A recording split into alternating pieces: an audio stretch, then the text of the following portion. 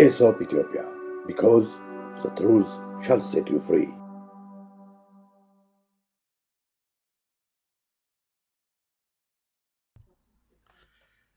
ጤና ይስጥልኝ በያላችሁበት የዓለም ክፍል ሁሉ ሰላምታችን ይድረሳችሁ። ኤሶፕ ኢትዮጵያ ዛሬ 27 ማርች 2021 ከለንደን የሚጀምረው ስርጭቱን አሁን ይጀምራል። ሁላችሁንም ሰላም ብለናል። በባለቤቴና በእኔ ስም ሁላችሁንም ሰላም ብለናል።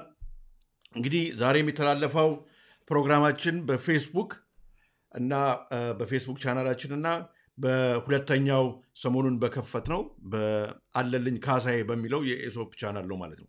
ያኛው ነባሩ የዩቲዩብ ቻናላችን ከ4 ቀን በኋላ እንግዲህ ስራውን ይጀምራል። አሁን አያችኋለሁ አንዳንዶቻችሁ ኦልሬዲ ከዚህኛዋን ሰሞኑን የጀመርናትን የዩቲዩብ ቻናልም እያያችሁ ነው። በጣም ጥሩ ነው። this is really good ደስ ብሎናል። እና የችኛዋንም ትንሿን ቻናል አሁን የጀመርናትን ኤሶፕ ኢትዮጵያ አለልኝ ካሳዬ ተብላ የተከፈተችውንም እናሳድጋት። እንግዲህ ሰብስክራይብ ያላደረጋችሁ ተመልካቾቻችን ሰብስክራይብ በማድረግ ተባበሩ። ኦኬ፣ እንደተለመደው ዛሬም ጠቃሚ እና ወቅታዊ የሆኑ ማወቅ የሚገባን ራሳችንን በእነኚህ ጉዳዮች ላይ ማንቃትና አዌር መሆን ያለብን ጉዳዮች ናቸው ብለን ያሰብናቸውን ፕሮግራሞች ይዘን ቀርበናል። ዛሬም ሰላም ሰላም እያላችሁ ነው። ሁላችሁም በጣም ደስ ይላል። ሁላችሁንም ቁጥራችሁ ብዙ ስለሆነ ሁላችሁንም ሰላም ለማለት አልችልም። ሰብስክራይብ አድርጉ። እስኪ አሁን እዚሁ ላይቭ እንዳለን ሰብስክራይብ ታደርጉ። ለፌስቡክ እና ለዩቲዩብ ጓደኞቻችሁ ሰብስክራይብ ብታደርጉ ብዙዎች አብረው ከኛ ጋር መሳተፍ ይችላሉ ማለት ነው። በዛ ላይ ደግሞ የቴሌግራም ጓደኞች ወዳጆች ያልሆናችሁ የቴሌግራም ቻናል ስላለው ኤሶፕ ኢትዮጵያ ቴሌግራም ቻናላችን ላይ ሄዳችሁም ሰብስክራይብ ብታደርጉ ከኛ ብቻ ሳይሆን ከሌሎች ተመልካቾቻችን ከኤሶፕ ወዳጆች ብዙ ኢንፎርሜሽኖች ማግኘት ትችላላችሁ። የምንለዋወጥበት ፔጃችን ነው፣ ኢንፎርሜሽን የምንለዋወጥበት ፔጃችን ነው ማለት ነው። ስለዚህ እንግዲህ ሁላችሁንም እንኳን ሰላም መጣችሁ እያልኩ ነው። ያው እያነበብኩ ነው ላይቭ ቻታችሁን። ሰላም አለልኝ። በእኔና በባለቤቴ ስም ሁላችሁንም ያላችሁበት የዓለም ክፍል ሁሉ ሰላምታችን ይድረሳችሁ። ታንክ ዩ ፎር ዮር ሰፖርት። እንግዲህ ያለችን ነባሩ የኤሶፕ ኢትዮጵያ ቻናል ዋናው ማለት ነው ወደ ብዙ ሰብስክራይበር ያለው እሱ አንድ ብቻ ስለሆነ ላይፍ የቀረው። ሁለተኛው እንግዲህ ከተወሰነ ጊዜ በኋላ ስትራይኩ የሚመለሰው ወደ ሜይ አካባቢ ነው። እስከዛ ድረስ እንግዲህ እችኛዋን እንደ መጠባበቂያ አድርገን ነው የምንሰራው። ምክንያቱም ያችኛዋንም ስትራይኩን ሌላ ስትራይክ ካገኘን በነባሩ ቻናል ላይ እንዳለ ይወስዱብናል። ከዛ በኋላ ኤሶፕ ኢትዮጵያ ዩቲዩብ ላይ ላይኖር ይችላል ማለት ነው ነባሩ ቻናላችን። ስለዚህ እችኛዋንም ጎን ለጎን እናሳድጋት በማለት ነው እና ተባበሩን። እንግዲህ ሰብስክራይብ አድርጉ። ብዙ ሰው ሰብስክራይብ አላደረግም። እችኛዋ አለልኝ ካሳዬ ተብላ የተከፈተችው ላይ ሊንኩን ተውላችኋለሁ በዲስክሪፕሽን ላይ። ኤክሰለንት። ዛሬ እንግዲህ ይዘንላችሁ ወደ ቀረብነው ስላይድ እና ቪዲዮ ይዣችሁ እሄዳለሁ ማለት ነው። የዛሬው እንግዲህ እንደተለመደ ሁሌ እንደምናደርገው አፕዴቶች ይኖሩናል። አፕዴት ይሄኛው ያለፈው ሳምንት እና ይሄኛው ሳምንት ዓለም እንዴት ሰነበተች ብለን ልንወስደው እንችላለን አፕዴት የሚለውን እና አንዳንድ መጠቆም የምንፈልጋቸውን ርዕሶች በአፕዴት እነካካለን ማለት ነው። ከዛ የኢትዮጵያ ኦፊሴላዊ ሃይማኖት ምንድን ነው በሚል የኢትዮጵያ ኦፊሴላዊ ነው የሚለው ይቅርታ፣ የኢትዮጵያ ኦፊሴላዊ ሃይማኖት ምንድን ነው በሚል ያዘጋጀነው ፕሮግራም አለ። ከዛ ደግሞ በሁለተኛ ርዕስ የትውልዱ ብራንድድ በሚል የትውልዱ ብራንድ በሚል ፕሮግራም ይዘንላችሁ ቀርበናል ማለት ነው። እና በእነኚህ ሶስቱ አንደኛው አፕዴት ነው። በሌሎቹ እንግዲህ በሁለቱ ርዕሶች ላይ ቆይታ እናደርጋለን። እስከ ፕሮግራሙ ፍጻሜ ድረስ አብራችሁን እንድትቆዩ በመጋበዝ እንግዲህ የመጀመሪያውን ፕሮግራማችንን አሁን ርዕሳችንን እንጀምራለን ማለት ነው። መጀመሪያ አፕዴቱ እንጀምር እንግዲህ እስኪ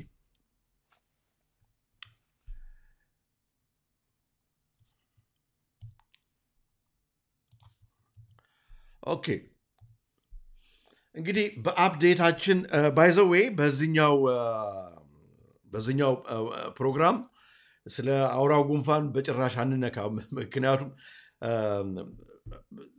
ዩቲዩብ በጣም እኛን ይህንን ኤሶፕ ኢትዮጵያን በጣም አዌር ሆኖ ነቅቶ በተጠንቀቅ ነው የሚጠብቀው እና አንድ ነገር ብናገር ሊዘጉት ስለሚችሉ ስለ አውራው ጉንፋን ማንኛውንም ኢንፎርሜሽን በቴሌግራም ገጽ ላይ ነው ማስቀምጥላችሁ ወይም ደግሞ በዲስክሪፕሽን ላይም ላስቀምጥላችሁ ይችላለሁ እና ቴሌግራም ገጻችንን ጆይን ማድረግ የሚጠቅመው ለዚህ ነው። ብዙ አዳዲስ መረጃዎች አሉ።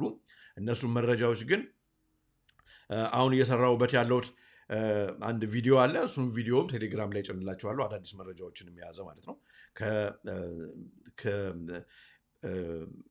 ሰፖርቲንግ ዶኩሜንቶቹ ጋር ማለት ነው አብሮ ፕላስ የዚህኛውንም ዛሬ የማቀርበውን ስላይዶቹን በሙሉ የፓወርፖይንቱን ስላይድ በሰሞኑን ሳረግ እንደነበረው በቴሌግራም ላይ አስቀምጥላችኋለሁ።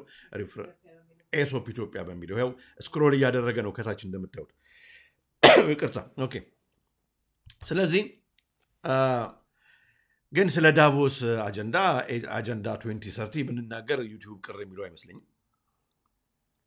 እንግዲህ የዳቮስ አጀንዳ ስብሰባ ካደረጉ በኋላ ይሄ አጀንዳ 2030 የሚባለው ማለት ነው እንግዲህ ወርልድ ሄልዝ ኦርጋናይዜሽን አብሮ ነው እዚህ ውስጥ እነ ቢል ጌትስም አብሮ ናቸው።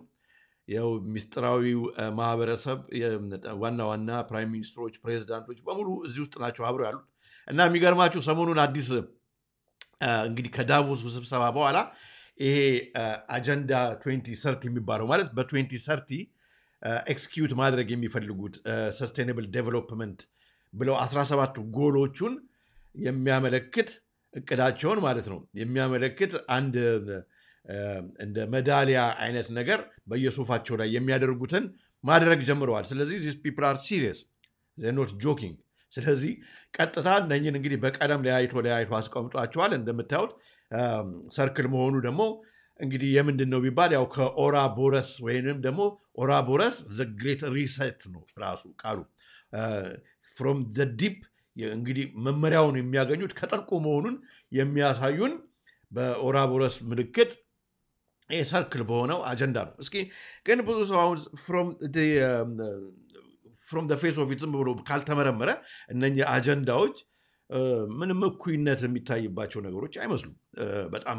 ምክንያቱም ሰስቴኔብል ዴቨሎፕመንት ሲባል ምናምን ሚዲያው ይሄ ሚኒስትሪ ሚዲያው የሚነግረን እንደ አሪፍ ነገር አድርጎ ነው። ግን ብዙ ሰዎች ይህንን ተመራምረውበት አጥንተውት በደንብ ኢንዲቴይል አይተውት የሚነገረን ሚኒስትሪ ሚዲያው የሚነግረን ኢንፎርሜሽን ትክክል እንዳልሆነ ሌላ አይነት ዓላማ እንዳለው ቢፋ ወጥቷል በአሁኑ ወቅት። ግን እርግጥ ነው ከነኚህ ሰዎች ሜንስትሪም ሚዲያ ላይ እንደ ቢቢሲ እንደ ሲኤንኤን ሌሎችም እነኚህ የምናውቃቸው ሚዲያ ላይ እነኚህ ይህንን የሚመረምሩና ፋክት የሆነውን ነገር ወደ ብርሃን የሚያወጡ ሰዎች ግን እንዲቀርቡ አይደረግም አንፎርቹኔትሊ። እስኪ ይህንን 17 ጎሎቹ ምንድን እንደሆኑ እስኪ በጥልቀት እንመልከት። እንግዲህ ከላይ ያለው ይቅርታ ትንሽ ጉሮሮ ዛሬ ይከረክረኛል for some reason anyway እነኚህ 17 ጎሎቹ እንግዲህ የምታያቸው ናቸው። ከላይ ያለው እነሱ የነገሩ ነው። ይቅርታ ከታች ያለው ግን በትክክል ሲተረጎም ምን ማለት እንደሆነ የሚያሳየን ነው። ስለዚህ የመጀመሪያውን ኖ ፖቨርቲ ነው አንደኛው ጎላቸው የሚለው አንደኛው ኖ ድህነት። ግን ምን ለማለት ነው ሲፈልጉ በእቅድ የያዙ ውስጥ ብለን በጥልቅ ስንመረምረው ከታች ያለው ዌልፌር ላይ ህዝቡ ማስቀመጥ ነው የሚፈልጉት። በራሽን ሲስተም ባክ ኢን ዴይስ በ1930 ሲያደርጉት እንደነበረው በግሬት ሪሰት አሁን ህዝቡን ወደ ራሽን ሲስተም ይሄ ማለት መንግስት ራሽን እያደረገው እየቀለበው የሚኖር ህብረተሰብን ለመፍጠር ነው የሚፈልጉት። ምክንያቱም አሁን ብዙ እንደምታዩት እንግዲህ ይህን ለዚህ ማስረጃው ምንድን ነው ብለን ስናይ ብዙ ሰው ስራውን እንዲያጣው ተደርገዋል። እንደምታዩት ነው ብዙ ሰው ከስራው ተባሯል።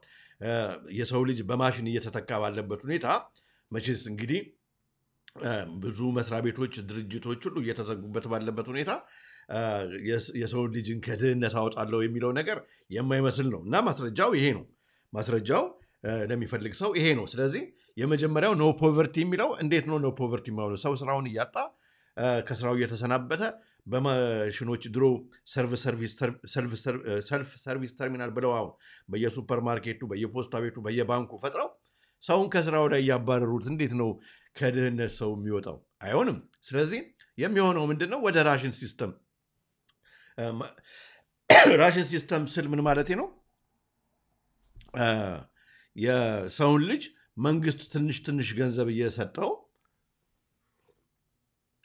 ማለት የተባለውን የሚነገረውን እያደረገ ከሆነ በቃ በዛች ሚንስ ውስጥ ይኖራል ማለት ነው። አይ ብሎ የሚያስቸግራቸው ከሆነ ደግሞ ያችን ትንሽ ጠብጠብ የሚያደርጉለትን በሳምንት የሚሆን በወር መንግስት የሚሰጠውን ገንዘብ ሲያቆሙበት ከዌልፈሩ አይሰጠው አያገኝም ማለት ነው። መኖሪያ አያገኝም። ስለዚህ ሁል ጊዜ ራሽን ላይ የተቀመጠ በመንግስት ድጎማ የሚኖር ማህበረሰብ ለመቆጣጠር ቀላል ነው። ስለዚህ ይሄንን ነው ማየት አለባችሁ። ከፖቨርቲን ራዲኬት ማድረግ እንፈልጋለን ሲሉ አካሄዱ እንደዚህ ነው። ከዚሱ ቀጥሎ የምታዩት እንግዲህ ኖ ሃንገር ይላሉ። ኖ ሃንገር የሚሉት በጣም የሚገርም ነው። እንዴት ነው ረሃብን ሊያስወግዱልን የሚችሉት ስንል የነ እንግዲህ ቢል ጌትስን አጀንዳ ፎርወርድ በማድረግ ነው። የነ ቢል ጌትስ አጀንዳ ደግሞ እንደምታውቁት እንግዲህ ይኸው አሁን ጂኤምኦ ፕሮዳክትን እንደነ ኮዴክስ ፕላስ ደግሞ አሁን በላቦራቶሪ የሚመረቱ ስጋዎችን በማምረት ምናምን እያሉ እየነገሩን ነው። ስለዚህ ረሃብን ማስወገድ የሚፈልጉበት አካሄድ ይሄ ነው ማለት ነው። በጣም ነው የሚገርመው። ሶስተኛው እኔ ብዙ እዛ ላይ ሶስተኛው ላይ ብዙ ዱዌል ማድረግ አልፈልግም፣ ምክንያቱም ዩቲዩብ እንዳይዘጋብን ቻናላችንን። ግን ጉድ ሄልዝ ነው የሚለው። ጉድ ሄልዝ እንግዲህ ያው እንደምታዩት በሶስተኛው ፎርስድ ቫክሲኔሽንን በማምጣት ነው እና ኳሊቲ ኤጁኬሽን ይለናል። አራተኛ ደግሞ ኳሊቲ ኤጁኬሽን በምንድን ነው ሲባል ማስ ኢንዶክትሪኔሽን ነው። ግን ትክክለኛ ትርጉሙ ኳሊቲ ኤጁኬሽን አይደለም። በዚህ ውስጥ እንግዲህ አንዳንድ ነገር ኳሊቲ ኤጁኬሽን አሁን በትምህርት ቤት ውስጥ ይሄ የሶዶማዊውን አጀንዳ መስጠት ጀምረዋል። በአሜሪካ በተለይ አሁን አምልኮተ ሴጣን አብሮ ይካተትልን ካሪኩለም ውስጥም እያሉ ነው። ይሄ ነው እንግዲህ ኳሊቲ ኤጁኬሽን። በእኛ ሀገር በትምህርት ሚኒስቴር ይኸው በምንድን ነው ሴክስ ኤጁኬሽን በሚል ካሪኩለም የትምህርት ሚኒስቴር ፈቅዶ ወደዛ እያስገቡበት ያሉት ነው። ኳሊቲ ኤጁኬሽን ይሄ ከሆነ እንግዲህ ያው ኳሊቲ ኤጁኬሽን ይህንን ነው እንግዲህ እነሱ ሊሰጡን የሚገባው እና ከዚህ ጋር አብሮ አሁን የነካካውት ጀንደር ኢኳሊቲ ይላሉ። የጀንደር ኢኳሊቲ እንግዲህ ሲተረጎም ያው ከታች ያለው ትርጉም ነው ብያቸዋለሁ። ዲስትሮይ ፋሚሊ ነው። ፋሚሊ ስትራክቸርን ዲስትሮይ ማድረግ። ግን ይሄ በተለይ ደግሞ ጀንደር ኢኳሊቲ የሚሉት አሁን ድሮ ወንድና ሴት ነበረ የሚጋባው ወይም የሰው ልጅ እንትኑ ወንድና ሴት ነበረ። አሁን በጣም ተበትኖ ሌዝቢያን አለ፣ ሆሞሴክሹዋል አለ፣ ባይሴክሹዋል አለ። ከእንስሳ ጋርም ደግሞ በጣም የሚዘገንን እኮ ነው ስም አለው እሱም። እንደገና ደግሞ ማአት አይነት ነው። ከአሻንጉሊት ጋር ስም አለው እንደገና እሱም ማአት አይነት ነው። እሱ በሙሉ እንግዲህ መብቱ ተጠቃሎ ተከቶ ጀንደር ኢኳሊቲ ተብሏል።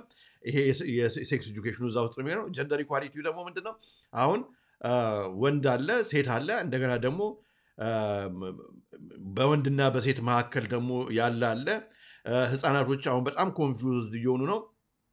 እኔ የተወለድኩት ወንድ ብሆንም ግን ውስጤ ሴት ስለሆነ ወደ ሴት መቀየር እፈልጋለሁ ብለው ልጆች እንዲናገሩ እንግዲህ የዲያብሎስ አጀንዳ ከዚህ ጀርባ በደንብ እንዳለ ግልጽ ነው። እና እንግዲህ እነኚህ ፕላስቲክ ሰርጀኖች ይሄንን ደግሞ እንትን ለማድረግ ብልትን ማስተከል ቢሆን ብልትን ወይም መቁረጥ ቢሆን እያደረጉ ነው እንግዲህ ያሉት።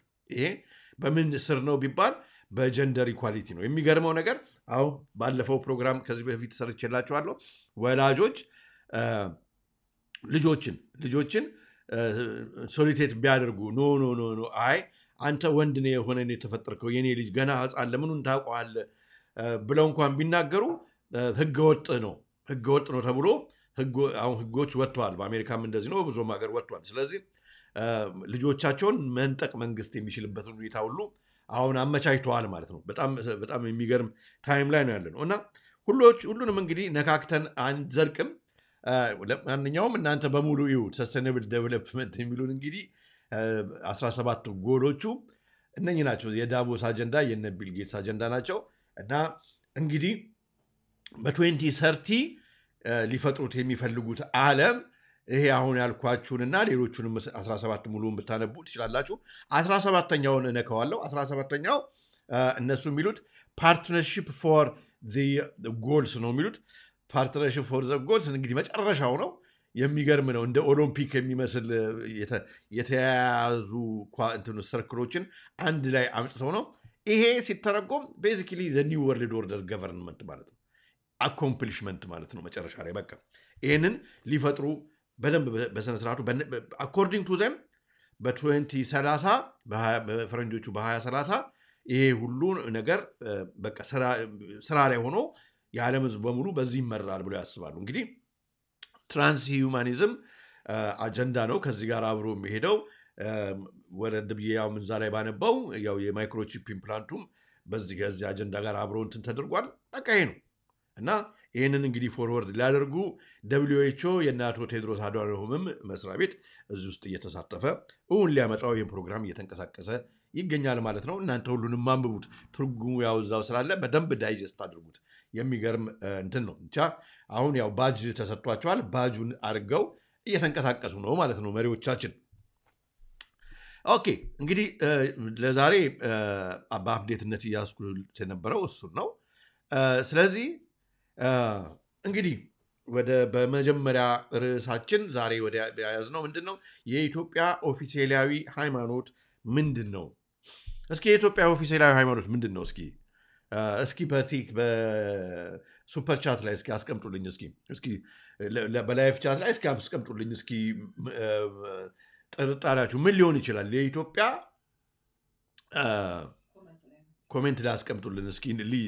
የኢትዮጵያ ኦፊሴላዊ ሃይማኖት ስል ኦፊሻል ሃይማኖት፣ ምክንያቱም ስቴት ሪሊጅን ማለት ነው። የአገሪቷ የምትጠራበት ሁሉ አሁን ለምሳሌ እንግሊዝ የፕሮቴስታንት ነው፣ ሮም ጣሊያን በካቶሊክ ነው፣ ዩኤኢ ዩናይትድ አረብ ኤሚሬት ያው የምታውቁት በሙስሊም ነው ሪሊጅን ነው። እንዲያን ኢትዮጵያ እስኪ በምንድን ነው የኢትዮጵያ ስቴት ሪሊጅን ምንድን ነው? ነበራት ዋንስ አፖን ታይም ኢትዮጵያ ስቴት ሪሊጅን አላት። አሁንም ተዋህዶ ይላል። የፌስቡክ ዩዘር ነው ስሙ ስላልመጣልኝ እንግዲህ ማርያም ኦርቶዶክስ ክርስቲያን ትላለች። ኦኬ እንግዲህ በዚህ ነው የምንታወቀው። በላይ ተዋህዶ ይላል።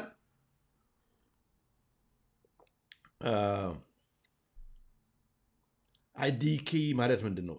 አይዲኬ አዶ ነው used to be Christian, now I say prosperity. Anyway, እስኪ እንመርምረው፣ እስኪ እንነጋገር። ዛሬ ለምን ይሄኛውን ፕሮግራም ይዤ እንደመጣው እንየው። እስኪ ተዋህዶ ይላሉ። እስኪ ቱ ዩር ሰርፕራይዝ፣ በጣም ነው ሰርፕራይዝ የሚያደርጋችሁ። ዓለም ማለት ያንዳንዱ አገር እንግዲህ ያስገባል ለዓለም መንግስት የኔ አገር ስቴት ሪሊጅኑ ይሄ ነው ብሎ ይናገራል ለመንግስትና በዛ ነው የሚታወቁት። ልክ ካፒታል ሲቲያችን አዲስ አበባ ነው አለ። አሁን ነጋ ካፒታል ሲቲ አዲስ አበባ አይደለም ቢባል ያው ለዓለም መንግስታት ይታወቃል። በዛ አይነት ነው። አሁን እንዴት ነው የሚያቀን የተባበሩ ዓለም መንግስታት እንዴት ነው የሚያውቁን? ኢትዮጵያ ሁሉ ሀገር አለው የራሱ ስቴት ሪሊጅን የሚባል አለ። ስቴት ሪሊጅኑ ምንድን ነው የሚለውን ነው እንግዲህ ምንነጋገረው። እስኪ እንግዲህ ስንቀጥል እንደምታውቁት እንግዲህ እመጣበታለሁ በ2012 እንደ አውሮፓውያን አቆጣጠር በተደረገው ጥናት መሰረት እንግዲህ 43% አንዳንድ ሰዎች ከዛ በላይ ይላሉ። ብቻ በ2012 በወጣው እንደ አውሮፓውያን አቆጣጠር ነው የማወራው፣ ያለፈው ዓመት ማለት አይደለም፣ በኢትዮጵያ ካሌንደር አይደለም። ኦርቶዶክስ ክርስቲያን 43.1። ስለዚህ አሁን ከዚህ በምናየው ያው በማጆሪቲ ከሆነ ኦርቶዶክስ ክርስቲያን ነው፣ ኦርቶዶክስ ተዋህዶ ብለን ነው። ቀጥሎ ያው ሙስሊሙ ነው ያለው 34%።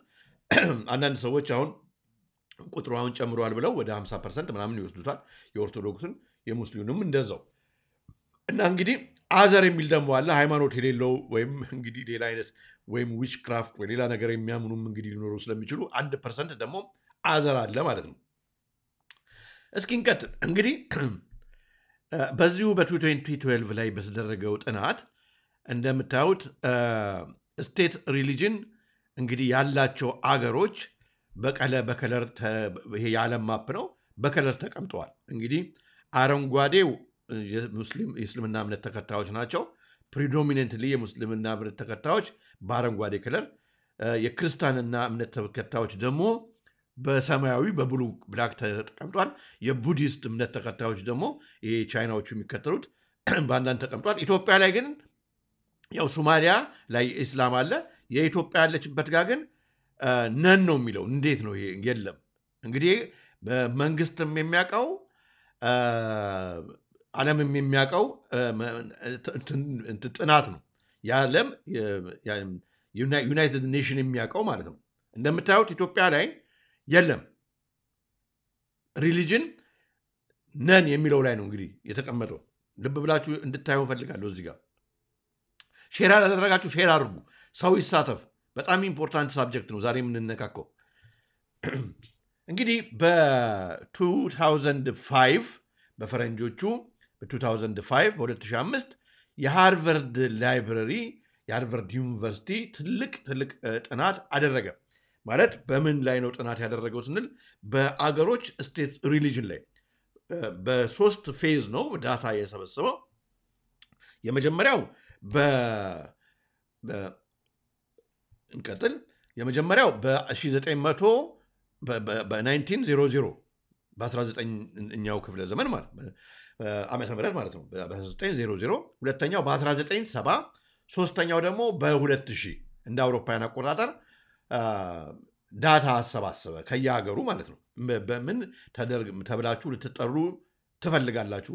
ስቴት ሃይማኖታችሁ መንግስቱና ህዝቡ የሚታወቅበት ሃይማኖት በአገር ደረጃ ማለት ነው ምንድነው ብሎ ጠይቆ ያሰባሰበው በመጀመሪያ በ1900፣ ቀጥሎ በ1970፣ መጨረሻ ደግሞ በ2000። እንግዲህ ከዛ ይሄንን ያሰባሰበውን ዶክመንት በዓለም ላይ ያሉት ሀገሮችን በሙሉ ነው እንግዲህ ያሰባሰበውን ዶክመንት ጠርዞ በጆርናል አወጣው ማለት ነው።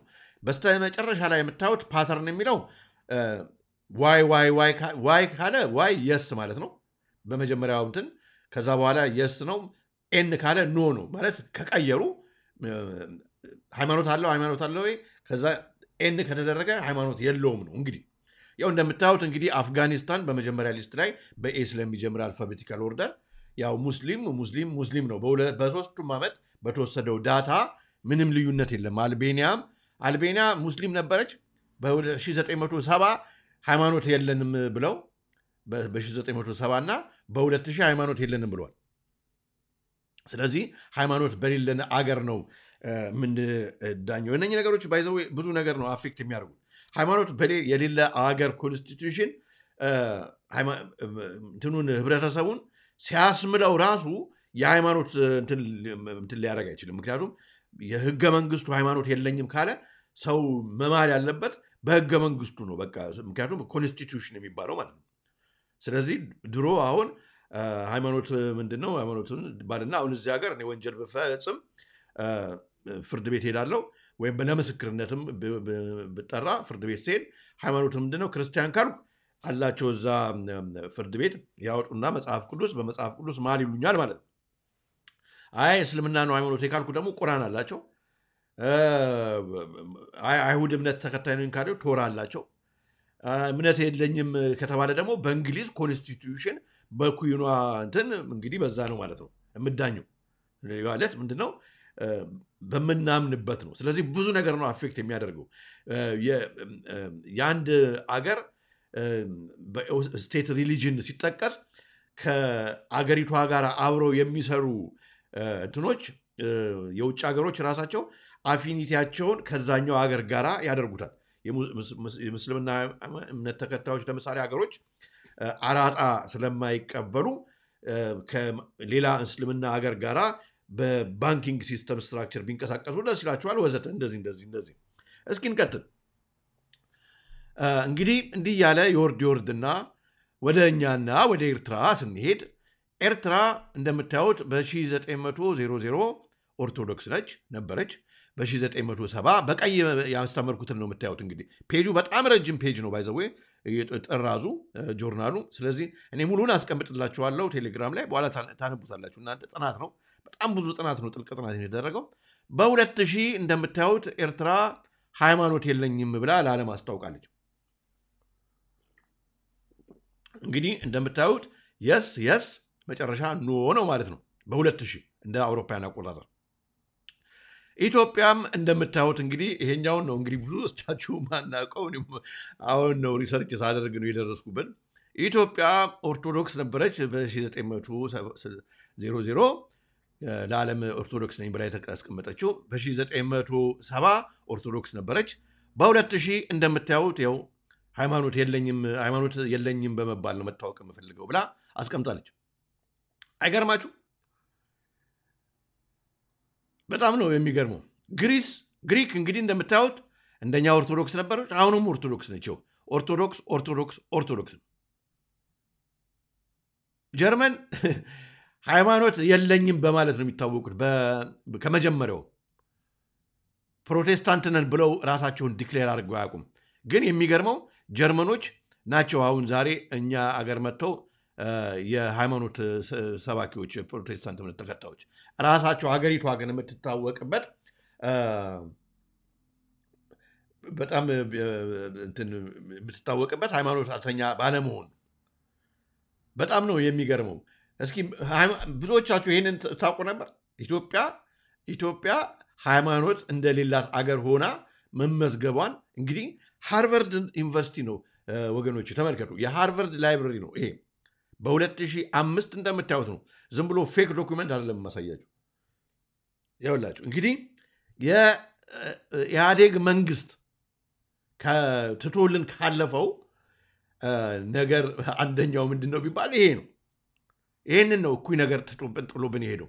እንደምታዩት በ1991 እንደ አውሮፓን አቆጣጠር የገቡት እንግዲህ ከዛ በ2000 እንደ አውሮፓውያን አቆጣጠር ከ10 ዓመት በኋላ መሆኑ ነው እንግዲህ ኢትዮጵያን ሃይማኖት የላትም ብለው ለማስመዝገብ በቁ ማለት ነው። እዚሁ ጥናት ላይ ወርደን ስናነብ ሰውየው እንግዲህ ሃርቨርድ ዩኒቨርሲቲ ባጠናከረው ብዙ ሰዎች ናቸው ባይዘው እዚህ ላይ የደከሙት ያሰባሰቡት በጣም ጥልቅ የሆነ ማአት ፔጅ ዶኩመንት ነው ያስቀምጥላችኋለሁ ማንበብ ለሚፈልግ ሰው።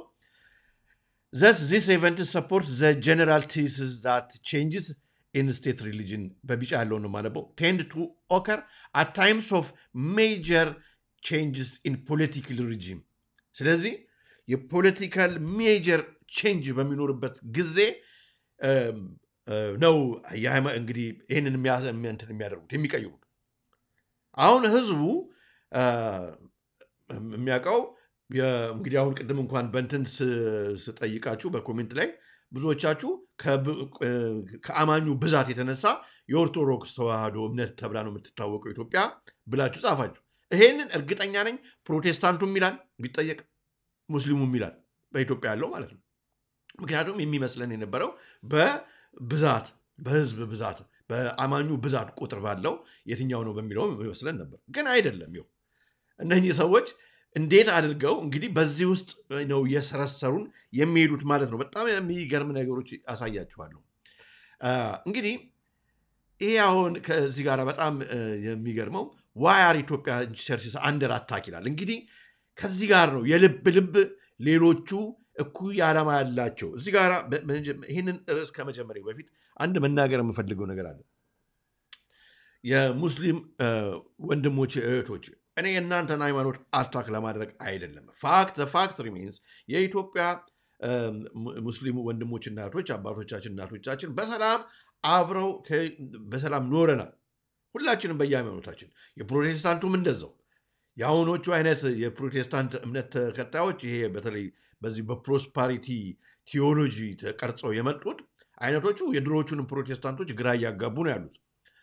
ግን አሁን እዚህ ጋር ፌር በሆነ ሁኔታ ለእናንተም ፌር ለኢትዮጵያም ፌር በሆነ ምክንያቱም የኢትዮጵያ ኦርቶዶክስ ተዋህዶ እምነት ማንም ሙስሊሙም አይከራከርም፣ የሚከራከር አይመስለኝም፣ ፕሮቴስታንቱም አይከራከርም። ቀድሞ በምድሪቱ የነበረ የኢትዮጵያ ኦርቶዶክስ ከካቶሊኩም ቀድሞ የነበረ ኢትዮጵያ ኦርቶዶክስ እምነት መሆኑን ማናችንም የምንክደው ነገር አይደለም። እንግዲህ ኢትዮጵያ የምትታወቅ የነበረው በዚህ እምነት ነበር እስከ 1970። ከዛ በኋላ መቀየር አስፈለገ።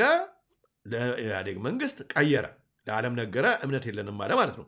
ስለዚህ በህገ መንግስቱ በኢህአዴግ ህገ መንግስት ነው ማለት ነው ኢትዮጵያ የምትታወቀው። ዋሬበር ሃይማኖት የሌላት ሀገር ተደርገ። ስለዚህ ኢትዮጵያ የክርስቲያን ሀገር፣ ኢትዮጵያ የእግዚአብሔር ሀገር፣ የእምነት ሀገር ምናምን እኛ የምንለው ለካ መንግስት እንደዛ አይደለም የሚያውቀው። አሁን ይህ በዚህ እንዳለ ግን ምን ሆኗል ስንል አሁን በሃይማኖቱ ፓርቲኩለርሊ ተለይቶ የሚታረደው ማነው ስንል የኦርቶዶክስ እምነት ተከታይ ነው። ውሸት አይደለም። ይኸው አሁን እያየን ነው ምንድነው። ይሄን እንግዲህ በደንብ ፐርፐዝሊ ይሄንን ሃይማኖት እና የሃይማኖቱንም ደግሞ በጣም አጥብቆ ከጥንት ጀምሮ ይከተል የነበረ ማህበረሰብ የተባለውን አማራውን እና ትግሬውን ነበር እንግዲህ ኖርዘርን ፓርት ነው በተለይ በዚህ የሚታወቀው ፓርቲኩለርሊ እየጠፋ ነው። ከዚህ ጀርባ ሌሎች ደግሞ የነሱን ሃይማኖት የኛ ህዝብ ከተቀበለ እና የውጭው ሃይማኖት ለምሳሌ አረቦቹ ሙስሊምና በጣም ቢስፋፋ በተለያየ አይነት ስትራቴጂ ሄደው ቢያስፋፉ፣ ፕሮቴስታንቶቹም ደግሞ እነኚህ ፕሮስፐሪቲ ቲዎሎጂ በብዛት ቢስፋፋ የህዝቡ አፊኒቲ የህዝቡ ልቦና ወደ ኢትዮጵያ ሳይሆን ለነኛ አሳልፎ ወደ መስጠት ነው ኢትዮጵያን። የነኛ የውጮቹ አጀንዳ ይህንን እምነት ውስጥ ያሉት አጀንዳዎች በቀላሉ ህዝቡን ማኒፕሌት ማድረግ እንችላለን ብለው በገንዘብም በተለያየ ነገር እየተንቀሳቀሱ መሆኑን አሁን እያየን ነው። ግን ስራው የተጀመረው መጀመሪያ ኢትዮጵያ ሃይማኖቷ የምትታወቅበት ሃይማኖት ኦርቶዶክስ አይደለም። ምክንያቱም ሙስሊም ነው ቢሉ እንዴት ሊሆን ነው? ቁጥሩ እንትን አይልማ፣ ይበልጣል። ፕሮቴስታንት ነው ወይ ካቶሊክ ነው ቢሉ አይሆንማ። ስለዚህ ሃይማኖት የለም አሉ ብለው ጀመሩ ማለት ነው። they started from here ከዚህ ነው የጀመሩት። እና ልብ ብላችሁ የሚገርም ነው። ዩኒቨርሲቲ ሳይንቲስት ኒው ፍላወር ጌቱ ዩኒቨርሲቲዎችም ሃይማኖቶችም ዶክተሮችም ከዚህ ጋር ነው አብሮ ተያይዞ ባይዘዌ አሁን በጀርመን አንዱ ኢትዮጵያ የምትባለው ከመጽሐፍ ቅዱስ ላይ ትውጣ ብሎ የተነሳ ፕሮፌሰር የሚባለው እሱም ፕሮፌሰር እንደዚህ አይነት ሰዎች የተነሱት አሁን በሚዲያም የምናያቸው ሰዎች በሙሉ የተነሱት እዚህ ጋር ችክ ያሉበት ምክንያት ይሄ ነው። ዓላማው ሌላ ነው። ከዚህ ጋር እኔ አሁን ባይዘዌ ከዚህ ጋር አብሮ እኔ ስላይዱን ላስገባው ነበር የሙስሊም ወንድሞቼ እናቶቼ ነው ኦፌንድ ላለማድረግ ብዬ ነው። ለምሳሌ አሁን በአቶ ታከለ ኡማ አሁን ከቅርብ ጊዜ ወደዚህ ኤዩ አፍሪካን ዩኒየን ፊልድ አካባቢ ወደ 30,000 ካሬ ሜትር መሰለኝ ቦታ ተሰጥቶ የእስልምና ሞስክና ላይብረሪ እንዲሰራ ተደርጓል እዛ ጋር። ለምንድን ነው የተደረገው ስንል አሁን እንደዚሁ ኢትዮጵያ ሞስክ የላትም አይደለም። እንደውም እኮ በኃይለ ሥላሴ ጊዜ ነው አንዋር መስጊድ ተደርጎ አገር የጋራ ነው ሃይማኖት የግል ነው ብሎ ኃይለ ሥላሴ እንትን ያደረጉት። ስለዚህ ኢቨን ራሱ የእስልምና ሃይማኖት ወደ አገራችን ሲገባ እኮ በነብዩ መሐመድ በኩል ንጉሱ ፈቅደው ህዝቡን ተቀብሏቸው ገብተው ነው በሰላም ነው የምንኖረው የነበረው። አሁን ግን የሚካሄድበት ዓላማ ለምሳሌ ቅድማው እንደነገርኳቸው ኤዩ ጋር ሄዶ ሞስክ መስራት መስጊድ መስራት እና ትልቅ በአፍሪካ ትልቅ የሚባለውን ሞስክ እዛ ጋር መስራት ለምንድን ነው ሲባል በደንብ ላስተዋለው ኢትዮጵያ እንግዲህ ኤዩ በኢትዮጵያ መኖሩ አፍሪካን አንድነት ድርጅት በኢትዮጵያ መኖሩ የኢትዮጵያን ክብር የሚጨምር ነገር ነው። ግን ኢትዮጵያ በምን ትታወቅ ሲባል በእስልምና ሃይማኖት ትታወቅ የሚልበት እርምጃ አካሄድ እንደሆነ ምንም ማንም የሚያጠው አይደለም። ይሄ ኦፌንድ እንዳያደርጋችሁ። ምክንያቱም አት ዘ ኤንድ ኦፍ ዘ ዴይ እኮ እስኪ ከኢትዮጵያ ወጣችሁ ወደ እስልምና ሀገር የሄዳችሁ ወደ ኩዌትም ሊሆን ይችላል፣ ሳውዲ አረቢያም ሊሆን ይችላል፣ ሌላም የሄዳችሁ የምትኖሩ ሚድል ኢስት የምትኖሩ ትሪት በደንብ እኮ እንደ አንድ አይነት ሃይማኖት ነን ብሎ እኮ ትሪት እያደረጓችሁ እኮ አይደሉም። መጀመሪያ ነገር እኮ አረብ ኤሚሬትስ እኮ መጀመሪያ ነገር ሃይማኖትም የላቸውም። ዘይ ጀስት ዩዝ ሃይማኖቱን እንደሌላ ነገር እንጂ ለራሳቸው እንግሊዝ ይጠቀሙበታል እንጂ እንግሊዝ ሲመጡ እናውቃቸው የለን እንዴ? እዛ እንደዚህ መጠጥ ጠጣ ምናምን ምናምን ብለው የሚያርዱ አርባርብ ሰውን የሚያርዱ ሰዎች እዚህ ዌስት ኤንድ ሲመጡ እንግሊዝ ሀገር እንደነሱ ሰካራም እንደነሱ ተገላልጦ የሚሄድ የለም። ግን አገራቸው ግን በሳውዲ እነሱ ናቸው የሰውን ኃጢአት ሰራ ብለው ሐራም ነገር አደረገ ብለው አንገት የሚቆርጡት አርባርብ which is really sad። ስለዚህ አሁንም እዚህ ጋር ዶንት ዲፌንድ ደም። ይሄ በኢትዮጵያ ያሉትን ወንድሞቻችን እህቶቻችን ኦፌንድ ስለማድረግ አይደለም፣ ግን አካሄዱ ይሄ ነው። ከዚህ ጀርባ ስለሆነ ነው። አሁን እኮ ወንድሞቻችን እህቶቻችን ሰሞኑን በየገጠሩ ሲታረዱ እኮ የሚያርዷቸው ሰዎች አላሁ አክበር እያሉ ነበር የሚያርዱት አይደለም እንዴ? የኢትዮጵያ ግን የበፊቱ ግን አብረው የኖረው በእስልምና እምነት ውስጥ የነበሩት እንደዛ የሚያደርጉ ኢትዮጵያኖች እንዳልሆኑ እናውቃለን። የአሁኖቹ ግን እንግዲህ ሰው ፐርፐዝሊ ክርስቲያኖችን ታርጌት አድርገው የሚያጠፉበት የሚገድሉበት አላሁ አክበር የሚሉበት ይሄ ከዚህ ጋር አብሮ ነው የሚነበበው። ብታምኑም ባታምኑም ይሄ ኃይል ይሄ ሌላ እኩይ ዓላማ ይዞ የሚንቀሳቀስ ኃይል አሁን ቦታ ይዞ ተቀምጧል። እስኪ አሁን ዝም ብለን እንመልከት። አሁን በኢትዮጵያ ፓርላማ ስንመለከት እስኪ የትኛው ሃይማኖት ነው አሁን ቦታ ይዞ ሚኒስትሮቹ በቁጥር አሁን እንግዲህ በቁጥር ከሆነ እኮ እንግዲህ ፌር ኤንድ ምናምን ትክክለኛ ፌር ኤንድ ኢሌክሽን ከሆነ ፌር ፕሌስመንት ከሆነ ኢኳል ኦፖርቹኒቲ ከሆነ የሚበዛው ቁጥር ያለው ህዝብ ነበረ በዝቶ መገኘት የነበረበት አይደለም። ከኦርቶዶክሱ የበለጠ ቦታውን በሚኒስትር ደረጃ በትላልቅ እርከኖች ላይ የምናየው የሙስሊሙንና የፕሮቴስታንቱን ነው አይደለም። ይሄ ታዲያ እንዴት ነው ፐርፐዝሊ አይደለም ብለን ይህንን እንዲሆን የሚሰራ አካል የለም ብለን የምናምነው ለምንድን ነው? ይህም በደንብ በጣም ሊያናድድ ይችላል አንዳንድ ሰው፣ ግን ፌር የሆነ ሰው ግን ይህንን በደንብ አድርጎ ሊረዳ ይገባል። at the end of the day ኦኬ እንቀጥል።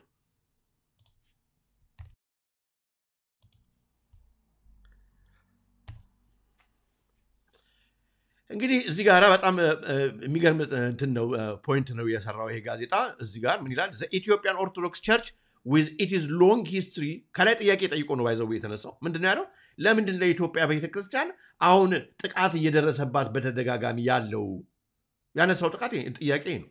ከዛ ከታች በኮሜንት ያስቀመጠው ራሱ ሲጽፍ ጽሁፉን the Ethiopian Orthodox Church with its long history and colorful tradition has become almost synonymous with the identity of Ethiopia itself። ስለዚህ ይህንን ሃይማኖት ሲመታ ኢትዮጵያ ራሱ ያሰራትን ፋብሪኩን ገመዱን ሁሉንም ህዝብ አስሮ የያዘውን ማንነታችንን ስለሚመቱ ይቀላቸዋል ለውጭው ኃይል ማለት ነው።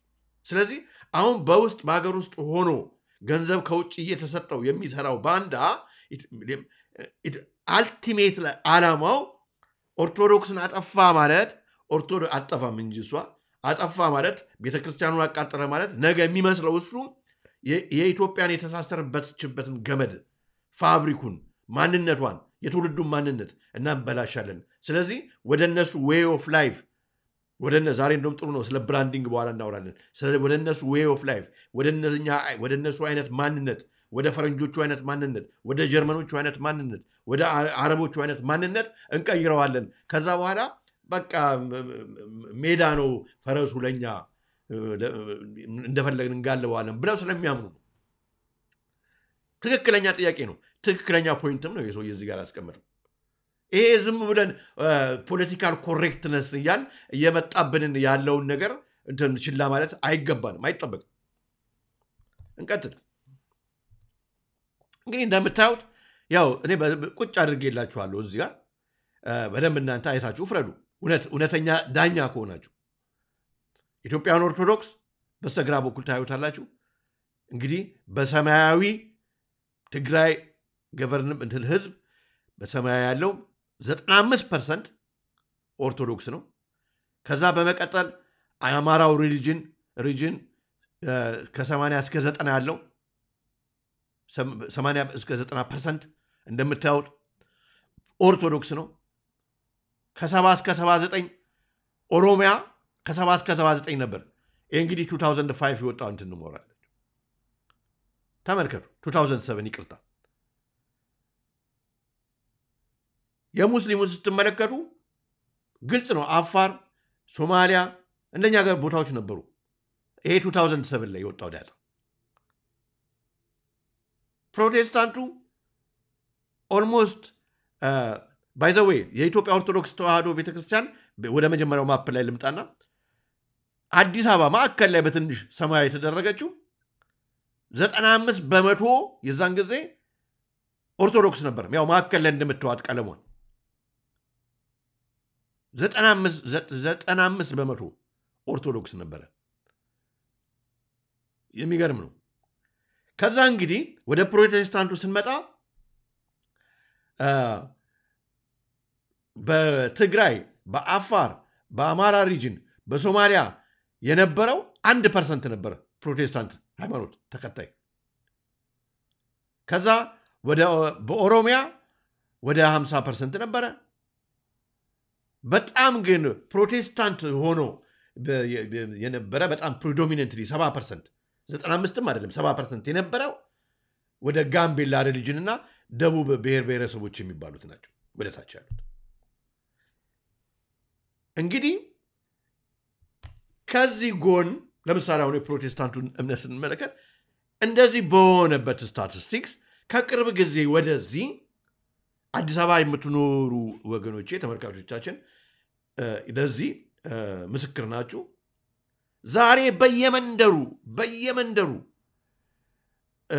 ትንሽ ቤት መኖሪያ ቤቶች ሁሉ ሳይቀሩ ወደ ፕሮቴስታንት ቸርቾች የተቀየሩበት ምን ዓላማ ምንድነው ስንል ይሄንን ቁጥር ከፍ ለማድረግ ነው አሁን በአዲስ አበባ ብቻ አይደለም በፊት እንደምታዩት በጋምቤላና በደቡብ ብሔር ብሔረሰቦች አካባቢ የነበሩበት ግልጽ ነው ምክንያቱም ሚሽነሪዎች ነበሩ ድሮ ሚሽነሪዎች ነበሩ ሄደው ያንን ሃይማኖታቸውን የጀርመን የሱዳን ሚሽነሪዎች ነበሩ ያንን ሃይማኖት እንትን አድርጓቸው ህዝቡን ሰብከው ሄዱ ያው ህዝቡ ያንን ሃይማኖት ይዞ ቀጠለ አሁን እኮ አግሬሲቭሊ እየተሰራበት ያለበት ምክንያት ምንድነው አንደኛ አማራውን ቁጥሩን መቀነስ አሁን በመርፌ የሚያን ከዚህ በፊት ወግተው እነ ቢል ጌትስ ቁጥሩን የሚያደርጉበት ይሄው አሁን ደግሞ በክትባቱን ደግሞ ካልሆነ ደግሞ በማረዱ ይሄዱበት ነው በመግደሉ ይሄ ሁሉ የሚደረገው ምን ላይ ነው ስንል አንደኛው ፖይንት የኦርቶዶክስ ተዋህዶ እምነትን ለማጥፋት አገሪቷ በዚህ ሃይማኖት እንዳትታወቅ ለማስደረግ ነው ለዓለም ከዛ በኋላ እንደምትቀላቸው ያውቃሉ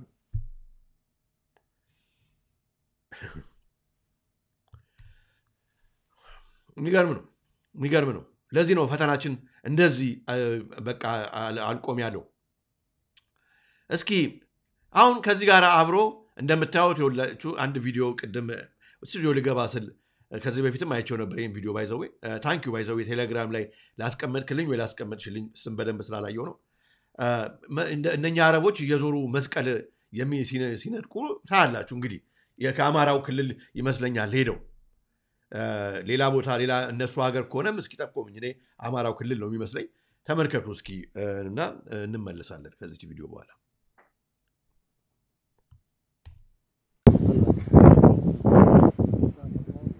አብሮ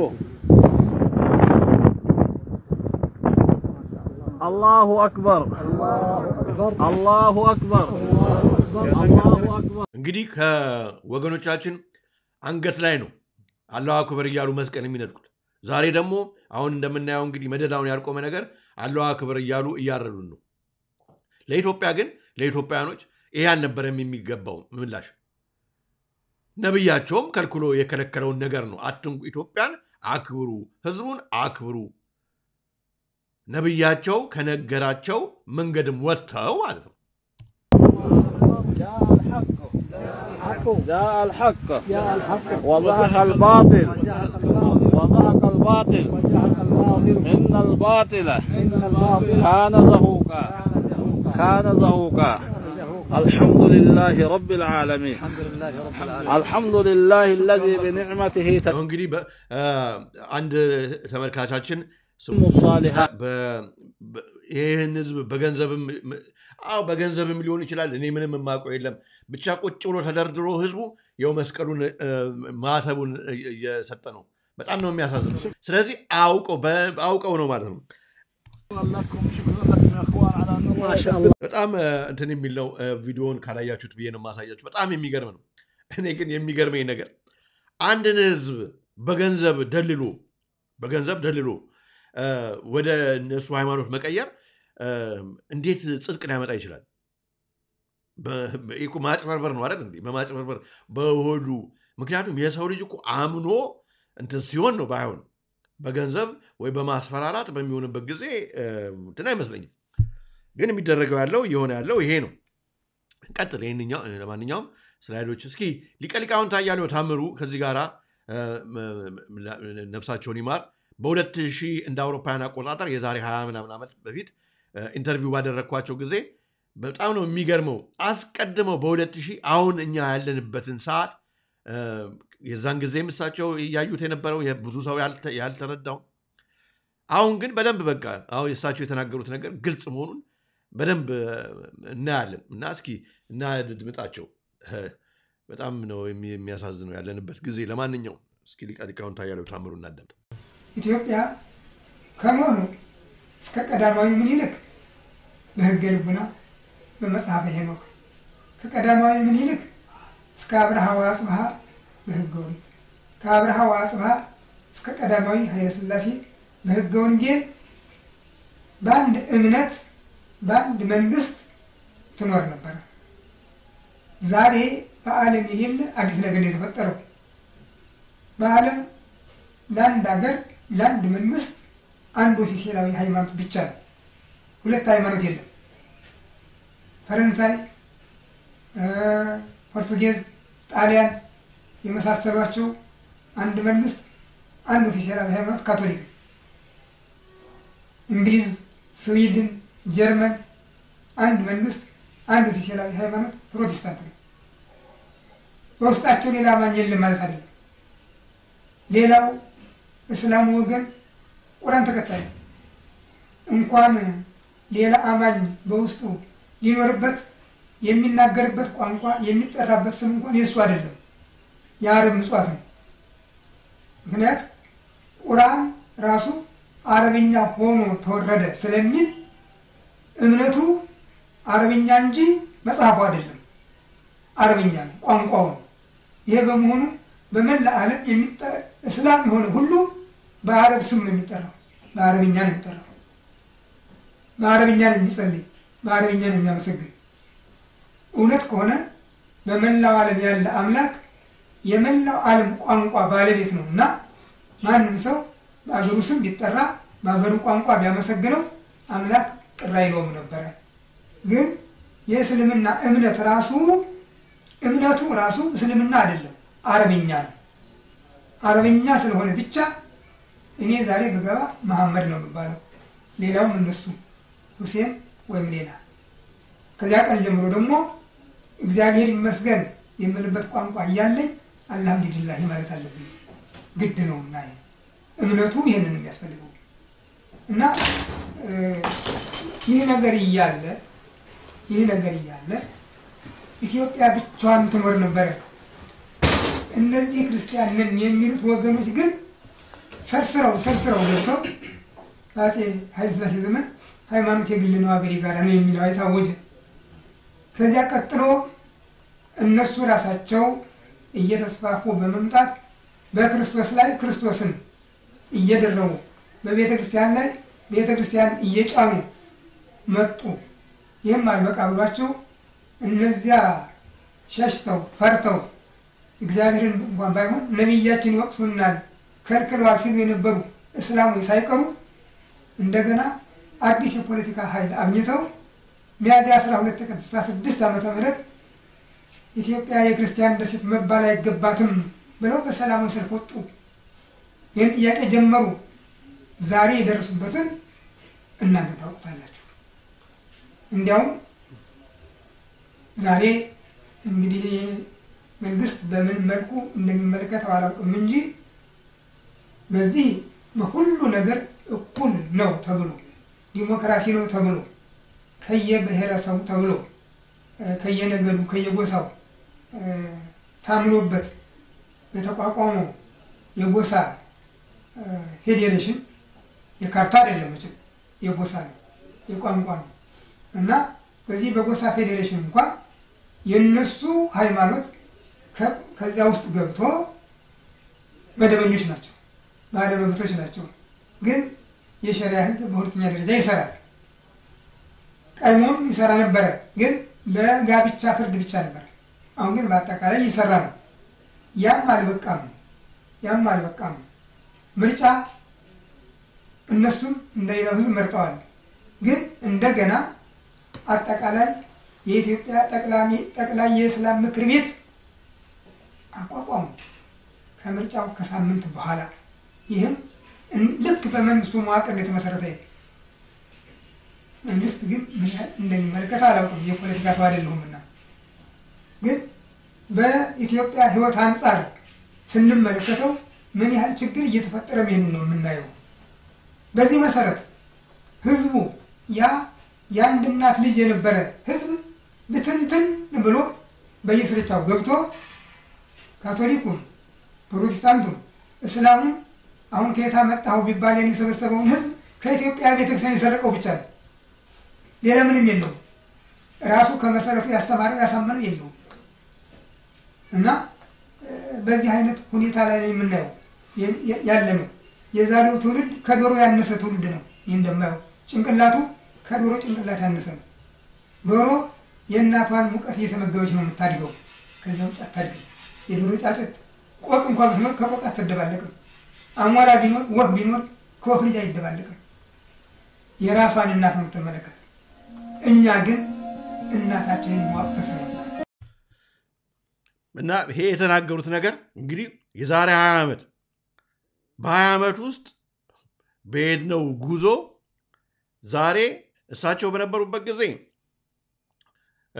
በሃይማኖቱ ኢትዮጵያዊ አይገደልም ነበር የአላህ አክበር እየተባለ አንገቱ አይታረድም ነበር አሁን ግን ያው እንደ ትንቢት ነግረውን አሁን እውነት ሆኗል እኛ ግን አሁንም ያውነን የኛ እንግዲህ አሁን የደረስንበት በመጨረሻ ደግሞ ኢትዮጵያ ኦፊሴላዊ ሃይማኖት የላትም ተብሎ መጻፉን ራሱ ምን ያህል ሰው ነው እንግዲህ የሚያውቀው ዓለም የሚያውቀን በአንድ በኦርቶዶክስ ተዋህዶ እምነት የማንጠራ አገር መሆናችንን የሚያውቅ ምን ያህል ሰው ነው እኔ ይቅርታ አድርጉልኝ እኔ ሌላ ቦታ ወይም መድረክ ላይ ሰዎች አንስተው ሲናገሩ ስላልሰማው ይሄ አፕሴት ሊያደርገን ይገባል ግን እሳቸው ነግረውናል የዛን ጊዜ ቤተክርስቲያን ያለውን አካሄዱን አውግዘው እስከ መጨረሻ ህይወታቸው ረፍት ጊዜ ድረስ በቤታቸው ነው ያሳለፉት ግን እሳቸው የተናገሩት የዛን ጊዜ ከ20 ዓመት በፊት የተናገሩት ንግግር ዛሬም ሕያው ነው ዛሬ ያ ነገር አድጎ ዛሬ ኢትዮጵያ የክርስቲያን ደሴት መባል የለባትም እንደነገሩን እሳቸው የሚባለው ነገር አሁን ይሄው ከሊስቱ ላይ ወጥተናል ማለት ነው የክርስቲያን ደሴት አይደለችም ተብሎ ይሄው ተሰጥቷታል ኢትዮጵያ ከዚህ በኋላ ደግሞ ምንድነው የሚሆነው ሲባል አሁን ፐርፐስሊ ኦርቶዶክስ ተዋህዶ የሚባለውን እምነት ድምጥማጡን ለማጥፋት እየሰሩ ይገኛሉ ይሄ ደግሞ የሚሆነው በተለያየ አይነት መንገድ ነው ከነኚህ ግን አንደኛውና አሁን እየተሰራበት ያለው ስልጣን የሚይዙ ሰዎች በሙሉ ከሌላ እምነት ቢሆኑ እንደሚመረጥ አድርገው እየሰሩበት ነው ያ በሚሆንበት ጊዜ ሌሎቹ ሃይማኖቶች የአምልኮ ቦታ ቢሰሩ ይፈቀድላቸዋል የኦርቶዶክስ ደግሞ ጥምቀት የሚያከብርበትን ቦታ እንዳያከብር ችግር የሚፈጠርበት ሁኔታ ያመቻቻሉ ማለት ነው ከዚህ በኋላ ዛሬ እዚህ ነው ያለ ነው ነገ እንግዲህ ከዛ በኋላ ምን እንደሚፈጠር ደግሞ እያየን ነው ምን ሆነን ግን እንደዚህ አማን አዚም እንዳደረገብን ግን እግዚአብሔር ይወቀው በጣም የሚገርም ነው የሚገርም ታይም ላይ ነው ያለ ነው ብቻ ለማንኛውም በዚሁ እንግዲህ ወደ ሁለተኛው ርዕሳችን እንገባለን የትውልዱ ብራንድድ ክፍል 2 ነው ማለት ነው እስኪ አሁን ወደ 100 ምናምን ሰው ይታየኛል እስኪ ከዚህ በላይ እስኪ ሼር አድርጉት እስኪ እንዴት አብሮ ላይቭ ከኛ ጋር ሰው እንዲያይ ኮሜንት እንዲያደርግ ፊድባክ እንድንሰማ ከሰው ከህዝቡ ሼር ብታደርጉት ደስ ይለናል። ኦኬ ሁለተኛው ርዕሳችን ልተዛችሁ የትውልዱ ብራንድ ነው። እንግዲህ ሁለተኛው ርዕሳችን እንግዲህ ስለ ብራንዲንግ ስናወራ ብራንዲንግ የመጣው ታሪኩ መጀመሪያ በእቃ ላይ ወይም በሰው ላይ ከመደረጉ በፊት እንስሳዎች ላይ ለእርድ የሚውሉ እንስሳዎች ላይ ወይም ደግሞ ፈረሶች ላይ ወይም በሬዎች ላይ ሌሎቹ ላይ ነበር እንግዲህ የሚደረገው። እሱም ምንድነው በጣም ሆት የሆነን ብረት በመጀመሪያ ግን እንጨት ነበር እሱን ያግሉና ይተኩሱታል ማለት ነው እንስሳው። እና እንደምታዩት ላይቭ ስቶክ ብራንዲንግ is a technique for marking ነው የሚለው ማርኪንግ ላይቭ ስቶክ so as to identify the owner። ስለዚህ ዓላማው እንግዲህ ባለቤቱ ማን እንደሆነ የእንስሳው ያቶ ከበደ ያቶ አየለ ያቶ ጆን ያቶ ስሚዝ ከብት ነው ተብሎ እንዲታወቅ ምልክት ማድረጊያ ነው የሚለን እንግዲህ የዊኪፒዲያ እንትኑ ማለት ዓላማው ምንድነው አይደንቲፋይንግ ነው ንብረትነቱ ይሄ ገላ ይሄ አካል የማን ነው።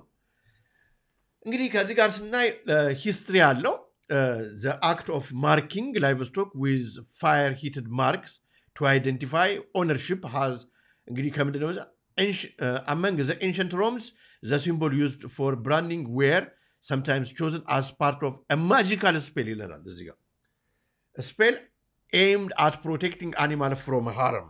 ስለዚህ ታሪኩን ስናነብ ሁሉ ነገር ታሪክ አለው ይገርማቸዋል። ዝም ብለው አይደሉም እነሱ ያቶ ገሌ ብቻ ለማለት አይደለም የሚያደርጉት ሪቹዋል አለው።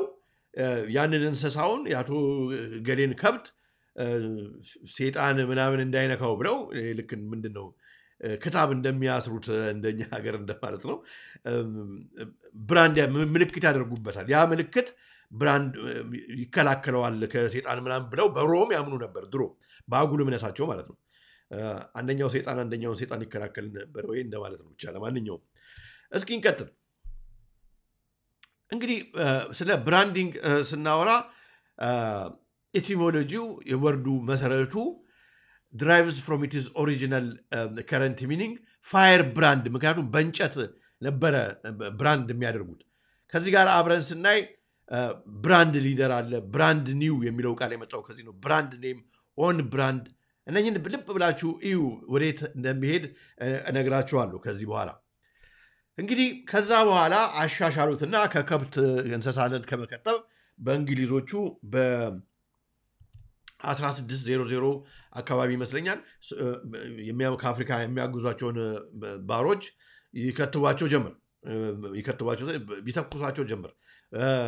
በአሜሪካ ደግሞ በ1840 በ1830 1800 ጀምሮ ብቻ ለማንኛውም ሰዎችን ላይ ባሮቹን እንደ እንስሳ ይከትቧቸው ጀመር። ማለት ባለቤት ነኝ የዚህ ባሪያ የዚህ ሰው እኔ ባለቤቱ ነኝ ብሎ ያ እንግዲህ የባሪያ ገዢው ምልክት ያደርግ ጀመር ማለት ነው በሰዎች ላይ። እና ግን ከዚህ ጋር አብሮ እንግዲህ የብራንዲንግን አይነት እያየን ነው የምንመጣው።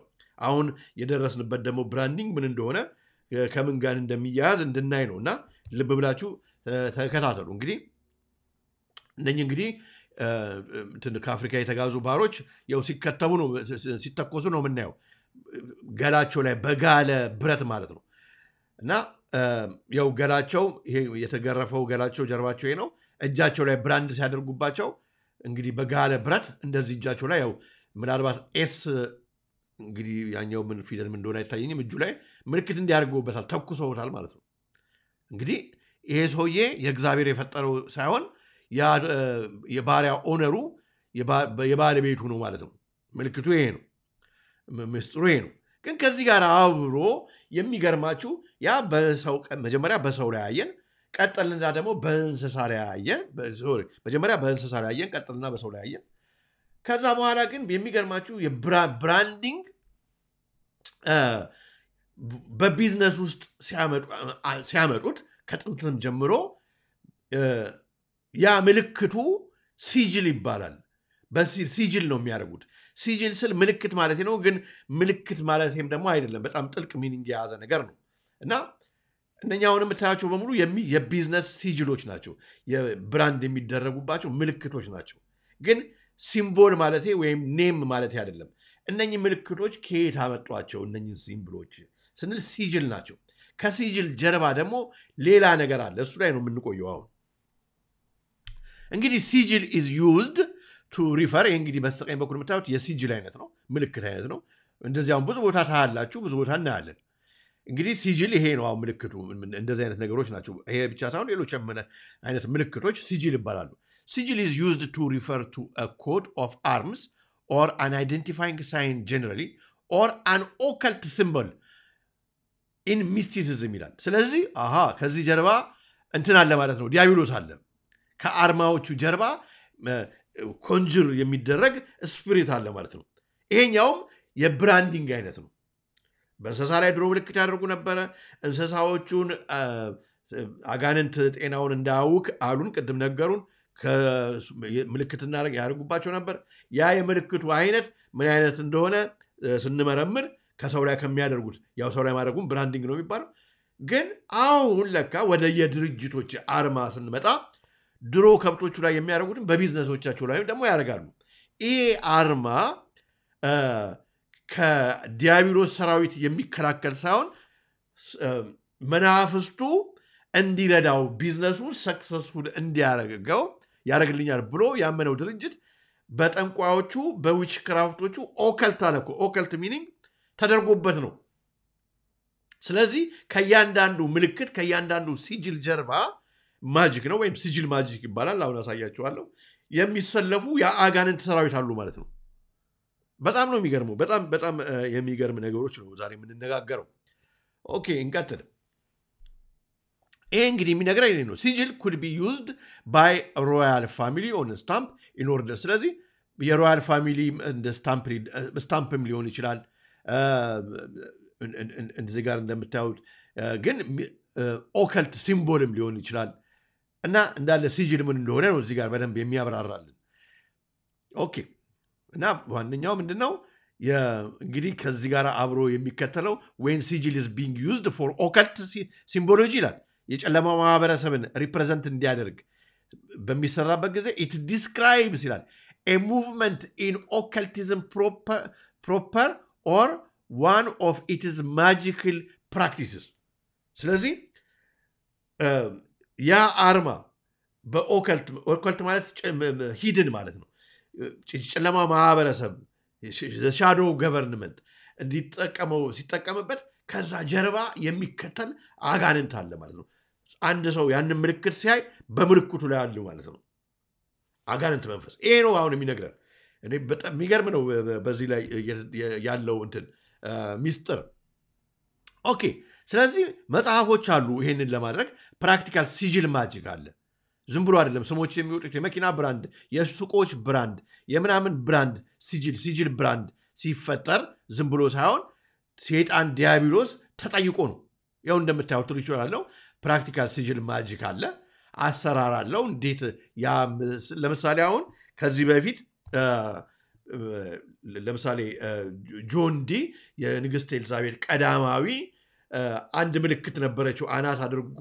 ከዚህ በፊት የኔ ቪዲዮ ያያችሁ ሰዎች ታውቃላችሁ። ያቺ ሲጅል ነች።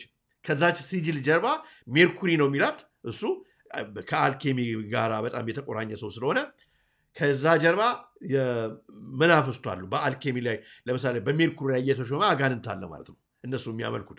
ስለዚህ ያንን እንግዲህ ይህንን ለማድረግ ይህን አድርግ ተብሎ ይጠራል። አጋንንቱ ደግሞ በእንግዲህ ይሄኛውን ምልክት በምትፈልገው በቢዝነስ ላይ በዚህኛው ላይ አስቀምጥልኝ መኪናም ከሆነ ይላል ማለት ነው። የሚገርም ነው። ኦኬ ያው እንደምታዩት ዊች ማለት እንግዲህ ያው ሴጣን አምላኪዎቹ ናቸው። ዊች ሲጅል ዊል አለ፣ የራሳቸው ዊል አላቸው ማለት ነው። የሚያወጡበት መናፍስቱን የሚሰቡበት ኮንጁር የሚያደርጉበት። እንግዲህ እዚህ ጋር ስንመለከት ዋት ኢዝ ሲጅል ማጂክ? ሲጅል ማጂክ ኢንቮልቭስ ዩዚንግ ዘ ፓወር ኦፍ ሲምቦልስ ቱ ሄልፕ ዩ ክሊርሊ ስቴት ዮር ጎል። ስለዚህ ጎል አለው መጀመሪያ እንግዲህ ምን ለማጋንቱ ይቅርታ ይጠየቃል። ምን አጋንንቱ ኮንጁር ተደርጎ አጋንንቱ ከተጠራ በኋላ ምን እንዳደረግልህ ነው የምትፈልገው ይለዋል ማለት ነው ሰውየውን። ስለዚህ ጎሉ እሱ ነው። ከዛ ኢንቴንሽን አለው ደግሞ ምን ለማድረግ ነው። ከዛ ጋር ዓላማው የመጨረሻው ግብ አለ፣ ጎሉ ነው። ኢንቴንሽኑ ምንድን ነው? ጥሩ ኢንቴንሽን ነው፣ መጥፎ ኢንቴንሽን፣ አጋንንት እንኳን ጥሩ ኢንቴንሽን የለው። ይህንን ነው የሚከተለው እና ስለዚህ አሁን እንዳምናምታታ የሚያስፈልገው ሳይን ስንልና ሲምቦል ስንልና ሲጅል ስንል የተለያየ ነው። ሲጅል ስንል አሁን ሳይን ከሆነ ያው ስትሬት ፎርወርድ ነው፣ ምልክት ነው። ሲምቦል ከሆነም ትንሽ አብስትራክት ቢሆንም ይህን ያክል እንትን የለውም፣ መንፈሳዊ ይዘት የለውም። ሲጅል ስንል ግን ሳይንና ሲምቦልን ቢመስለንም ቅሉ ሲጅል is a craved, drawn or painted symbol which is believed to have magical powers ይላል። magical powers እንግዲህ ሌላ ነገር አይደለም፣ የመናፍስቱ አሁን በመጽሐፍ ቅዱስ በፈርዖን ታሪክ እንደምናነበው ፈርዖን አካባቢ የነበሩት ጠንቋዮች አምሹር የሲጅል እውቀት አላቸው። ከነኝም በሰለጠነው ዓለም አይመስለንም እንጂ እያንዳንዱ ለምሳሌ አሁን ከዚህ በፊት ተናግሬዋለሁ፣ ሪኮርድ ሲቀረጽ ያንን ሪኮርድ በብዛት እንዲሸጥ የሚሰሙትም ሰዎች ጭንቅላቱ ውስጥ ሰብኮንሽስ ውስጥ ገብቶ እንዲቀር እና ዘፈኑ ተወዳጅ እንዲሆን ዋነኛው ማስተሩን ሪኮርድ ላይ ልክ እንደሚሰፍርበት ማለት ነው። ሰይጣናቱ ይጠሩና ኮንጀር ተደርገው እዛ ሲዲ ላይ ወይም ሪኮርድ ላይ ይቀመጣሉ። ከዛ በኋላ በተባዛ ቁጥር ወደ የሚገዛው ሰው ቤት ሲሄድ መናፍስቱ አብረው ይሄዳሉ ማለት ነው፣ ከየሲዲው ጋር ከየእንትኑ ጋር። ከዛ እኛ ምንም አናቅም፣ ቤታችን ቁጭ ብለን ይሄ ስፕሪት ኮንጀር የተደረገበት ሪኮርድ በሚሰማበት ጊዜ የሰው ልጅ በመናፍስቱ እንዲጠቃ ይሆናል ማለት ነው። ይሄ በብዙ ነገር ነው። አሁን ለምሳሌ አሁን ይሄ የፍልስፍና ምናምን እምነቶች አምልኮ ተብለው በአምልኮነት ብቻ ሳይሆን ይሄ አይምሮን እንትን ያደርጋል፣ የሳይኮሎጂ ምናምን ተብሎ የሳይኮሎጂ መጽሐፎች ሁሉንም ማለት ያለም ከቡዲስት ሪሊጅኖቹ ጋር ከምናምን የሚያያዘው ጋር በሙሉ አብሮ ወደ ሀገራችን የሚገባው መጽሐፍ ጋር መናፍስቱ አብሮ አለ ማለት ነው። ምክንያቱም የሚጽፉት ሰዎች ፕራክቲስ የሚያደርጉት ሰዎች እምነታቸው ሌላ ስለሆነ መናፍስት መሳብ ስለሆነ ሲጽፉትም አብሮ የሚጽፍላቸው ለምሳሌ አሁን መዳም በላቭስኪ እነሱ ለርንድ ማስተርስ የምትላቸው መናፍስት ናቸው። የእነሱ መንፈስ ዛሬ ይሆናል ማለት ነው። የሚያነበው ሰው ያው ያንን ዋጋውን ያገኛል ማለት ነው። ከእነኝም ከድርጅቶች ጀርባ ሲጅል የሚያስቀምጡበት ምክንያት ተመሳሳይ ነገር ነው ማለት ነው እዚያ የሚነግረን። ስለዚህ ማጂካል ፓወር አለው፣ ዝም ብሎ ሳይን አይደለም እያሉ ነው። የሚገርማችሁ እንግዲህ ሲጅል አጻጻፍ እኔ አሁን እሱ ከበር ላደርግ አልፈልግም፣ ምክንያቱም መጥፎ ነገር እዚህ ጋር ትውልዱን ማስተማር ስለሌለብን ማለት ነው። ግን ቀላል ኤግዛምፕል ለመስጠት ሁለት አይነት መንገድ አለው። አንደኛው ለምሳሌ ቫውሎቹን ያወጡና ለምሳሌ I will receive a promotion at work የሚለው ሊትራሊ የተጻፈውን ቃል CVPMNK አድርገው አሳጠሩት ማለት ነው። በምንድን ነው ሲባል እንግዲህ ቫውሎቹን አውጥተው የሚጠቀሙበት አንደኛው መንገድ አለ። ሁለተኛው ሪፒት የሚያደርጉ ወርዶችን አንስተው ያወጡና ከዛ በዚህ መልክ ይደረድሩታል። ከዛ ይሄ የተደረደረው ቃል CVPMNK የሚባለው አሁን ዝም ብለን ብናየው ምንም አይመስለንም። በተአምር አንድ ሰው I will receive a promotion at work የሚለውን ትርጓሜ ላያገኝ አይችልም። ግን ይሄኛው CVPMNK የሚለው ላይ መንፈስ እንዲቀመጥበት አንድ ሰው ማድረግ ይችላል ማለት ይህን ምልክት ያየ ሰው ፕሮሰስ እንዲደረግ በቡዳ እንዲበላ ያንንትን ማድረግ የሚችሉት እዚኛው የወረደው ላይ በሚስጥር የተቀመጠው እንደዚሁ ዝም ብሎ አንለርንድ ለሆነ ላልተማረ አይን ትርጉሙን አያውቅም። ግን እነሱ ዝችኛዋ ላይ መናፍስቱን ያስቀምጡበታል ማለት ነው።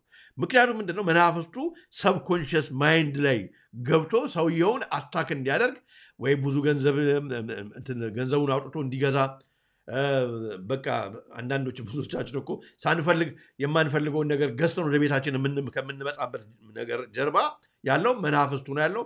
ከመናፍስቱ ጀርባ ደግሞ እንግዲህ መናፍስቱ ደግሞ እዛ እንድንገዛ የሚያደርገን መናፍስት ደግሞ ብራንዱ ላይ ያለው ሲጅል ነው።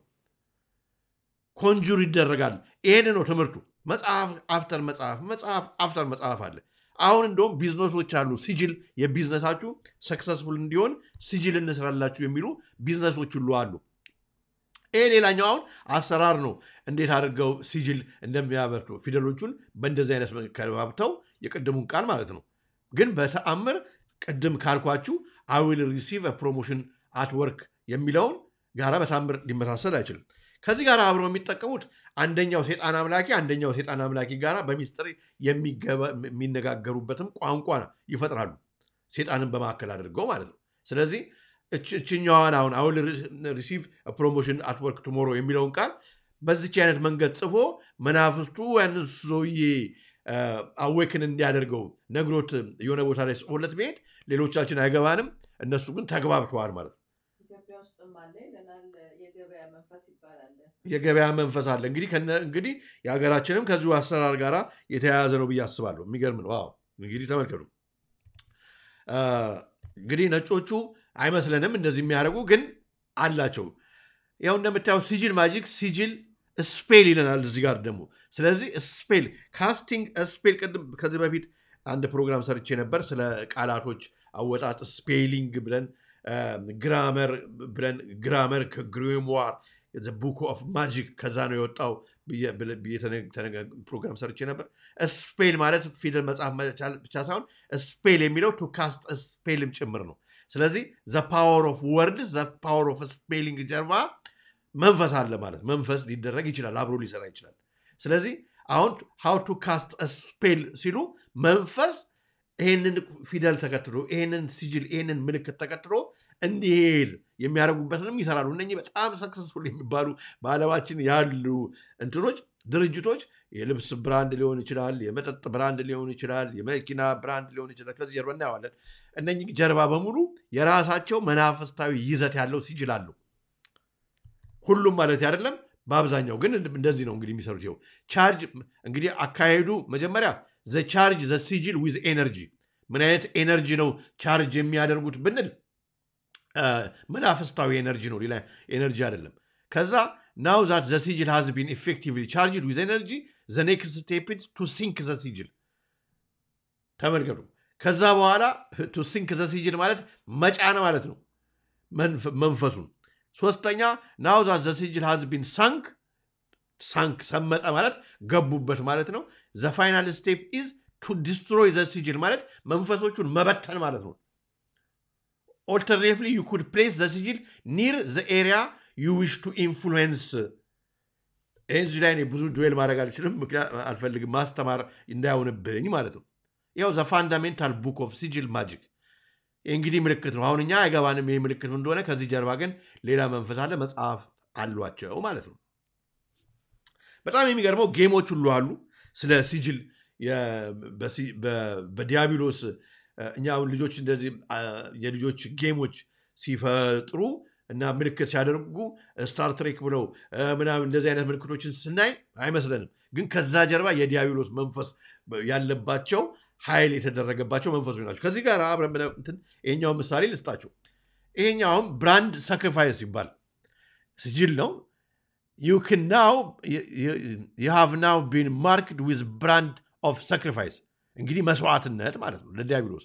the lives of those who bear the brand ይሄ ምልክት ያለባቸው የተደረገባቸው ሰዎች ወይም ዕቃ ማለት ነው። from the last drop of blood to the last moment of your agonizing days will feed life to the new child of darkness ከዚህ ጊዜ ጀምሮ ይሄ ምልክት የሰይጣን ግብር ይሆናል ነው የሚለን። ቀላል ነገር አይደለም ማለት ነው። the brand of sacrifice marks those anointed for innovation of doom sacrificial ceremony in which those በጣም የሚገርም ነገር ነው እንትን ለማለት በቃ ለመግለጽም በጣም አስቀያሚ እንትን ነው። መጨረሻ ያለውን ግን አንበው the lives of the sacrificed someone close and important to the summoner and then offered to creatures of the darkness ሰመን ከተደረገ በኋላ በዚህ አይነት መንገድ ሰመን ማድረግ መጥራት ማለት ነው። መንፈሱን ጠርተው በዚህ ምልክት ላይ ካሳደሩት በኋላ ያ ሰው ለምሳሌ አሁን ይሄ ለምንድን ነው ልጆቻችን ጌም በጣም አዲክትድ ሆኑ ወይም ይሄ ሙዚቃ ሰምቼው ካይምሮ ያልወጣ አለ ይሄን ብራንድ በጣም ወደዋለሁ ልክ ክፍት እንዲሆንብን ተደርጎ የሚገባው መንፈስ በዚህ አይነት መንገድ ነው የሚሰራው ማለት ነው። እነሱ እኛ እንደምናያቸው አይ በቃ እነሱ የሰለጠኑ ስለሆነ የሰለጠኑ ሀገሮች ይህን ነገር አያውቁም ብለን ነው ብዙዎቻችን የምናስበው። ግን ያው እስከ አንገታቸው ጥልቅ ብለው ገብተውበታል። በጣም የሚገርም ነገር ነው የምናየው።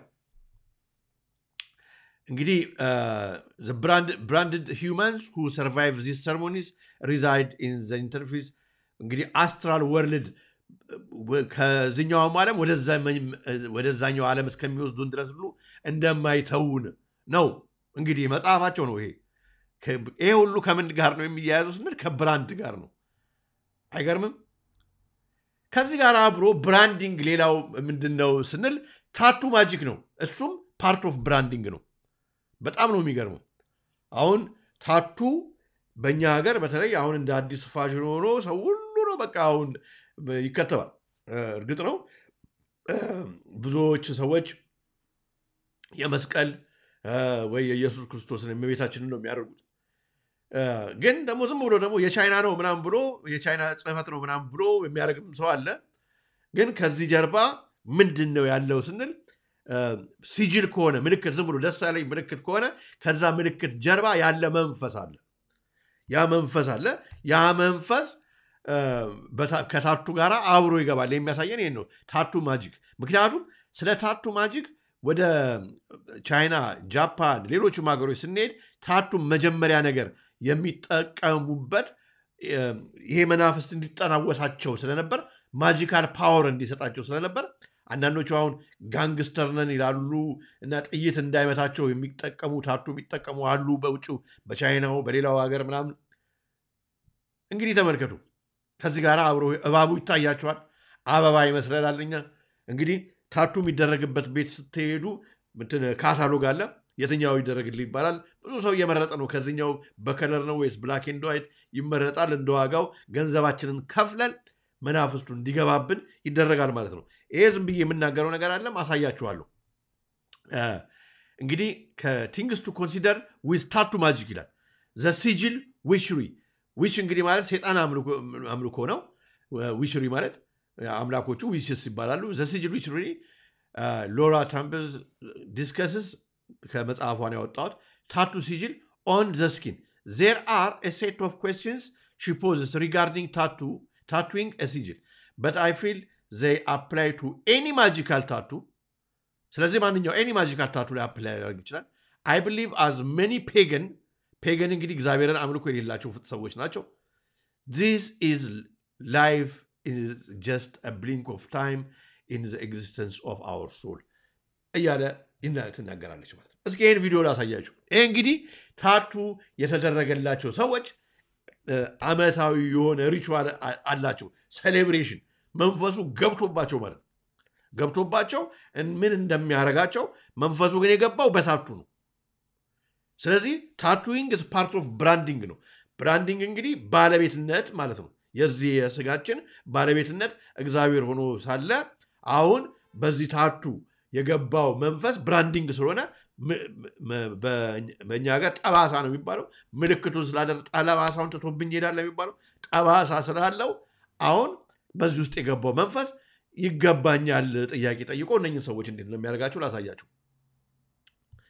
ኦኬ እንግዲህ this is how የታይም ማጂክ ነው በታቶ የገባ። እስኪ እንመልከት እና እንመለሳለን። This is how Thais recharge the magic of their special tattoos. Some entered ሪቻርጅ ዳርጉ ነው ማጂኩን ሪቻርጅ ያደርጉታል በታቱ። ለዚህ ነው ሰው አንዴ ታቱ ከጀመረ በኋላ አያቆምም የሚባለው። into a trance-like state, and others are thought to become possessed at an annual ምን አለ possessed ሰዎቹ possessed ናቸው ተለክፈዋል በሰይጣን ነው ብለው ያምናሉ። ተመልከቱ እንግዲህ ይሄ ዓመታዊ ፌስቲቫል ነው proof festival. እነኚህ ሁሉ በሙሉ እንግዲህ እዚህ ጋር የሚያጓሩት የሚጮሁት ምናምን በታቱ የተለከፉ በታቱ ምክንያት መንፈስ የገባባቸው ክፉ መንፈስ የገባባቸው ሰዎች ናቸው። ስለዚህ ታቱ ስናደርግ we have to think again.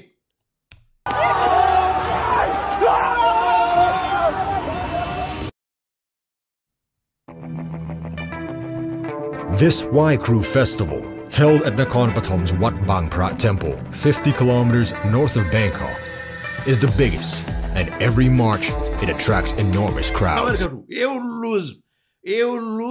በታቱ ምክንያት ያጋንንት ተከታይ ሆኖ አመታዊ ፌስቲቫል ነው እንግዲህ ሁሉም የተለያየ አይነት ታቱ በተለያየ አይነት ታቱ የተለያየ አይነት መንፈስ ገብቶበት እንግዲህ እዚህ ጋር ሰው ይመስላል ሰው አይደለም ያለው ማለት ነው መንፈስ ነው መንፈስ ተጠናውቶት ነው እንግዲህ ተመልከቱ በየአሁን ሪፕሬዘንት የሚያደርገው ሰውየው ሳይሆን መናፍስት ነው የተሰበሰቡት ማለት እንችላለን እዚህ ጋር ሶፊያ ታቱ አለኝ በአጋጣሚ አይ እኔ አላስወራራ አይደለም አንቺ ሳታውቂ ነው አሁን ደግሞ እሱን ደግሞ ከታወቀ በኋላ እኮ ያው በቅባ ቅዱስም በእንትኑም በጸሎቱም በመስገዱም በጸበሉም ይወጣል ስለዚህ አታስቢ እታችን People come to pay tribute to the highly revered tattoo masters who create the Sakyan tattoos and to recharge the power of their tattoos they wear. In doing so, they chant, they meditate, they give alms, and some, it's believed, become possessed. እንግዲህ በአንድ ላይ ከተደረገላቸው በኋላ ኔሜቴ ያሉ ይጫዋሉ ማለት ምንድነው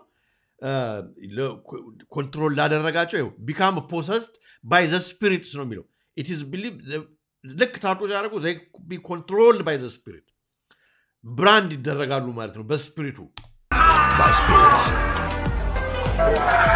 This is no ordinary Zen retreat.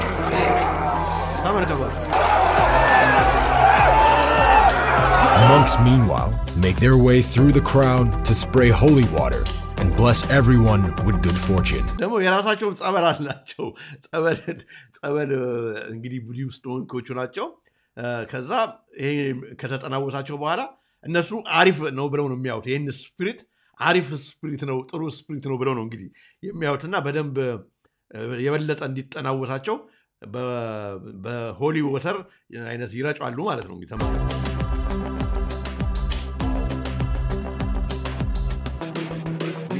So what exactly is a Sakyan and where does it originate from? Sakyan, in its literal meaning, refers to tapping a mystical diagram or yantra, and it can be traced back through Hinduism and Buddhism. It is ሙሉውን የተወላችኋለሁ እንግዲህ ከሂንዱይዝም እና ከቡዲዝም ጋራ የተያያዘ ነው እንግዲህ እና ዝም ብሎ የመጣ እንደ መሽሩም እንደ እንጉዳይ ብቅ ያለ ነገር አይደለም ማለት ነው ስለዚህ ሌላኛው ብራንዲንግ ኤ ነው ማለት ነው ብራንድ ስንል ኤ ነው እንግዲህ ከዚህ ጋራ ደግሞ ብራንድ ስንል በንግድ እንትን ላይ ስያሜዎች ላይ የሚወጡም አሉ አሁን ብራንዲንግ ስንል አሁን እንግዲህ በጣም አሁን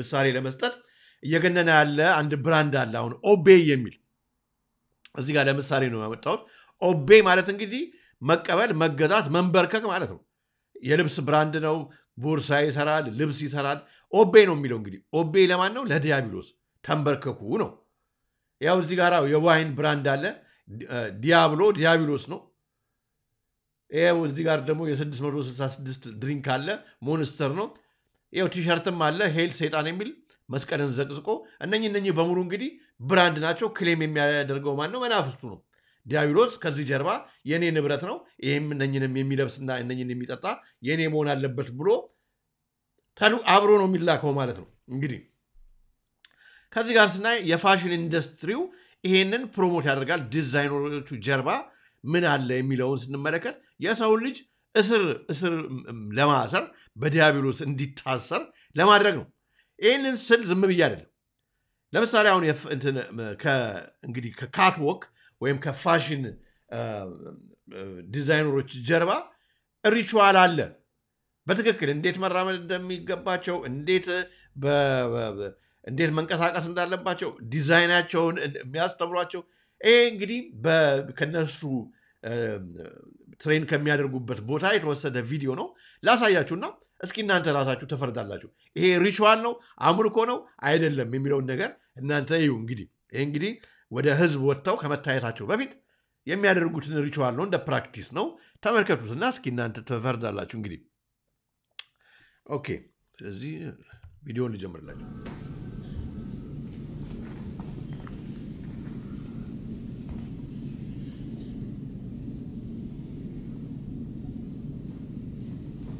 እንግዲህ አረማመዳቸውን ነው ቼክ የሚያደርጉት ተመልከቱ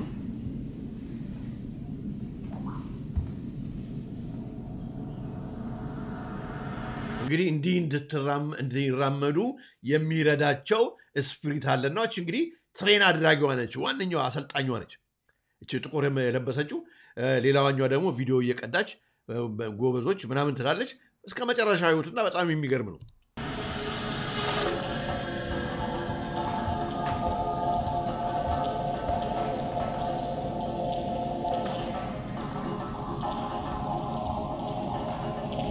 ባክግራውንድ ከሚያጫውቱት ሙዚቃ ሁሉ ጨምራችሁ ማለት ነው እንግዲህ ማየት አለባችሁ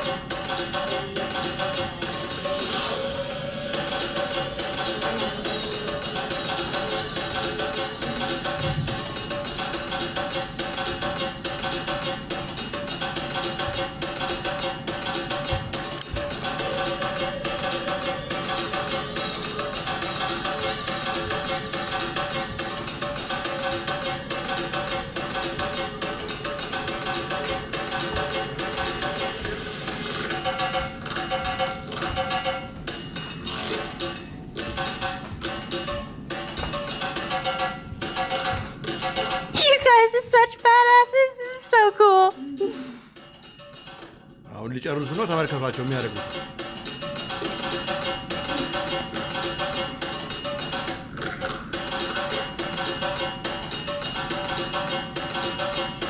እነኚህ በሙሉ እንግዲህ ሞዴሎች ናቸው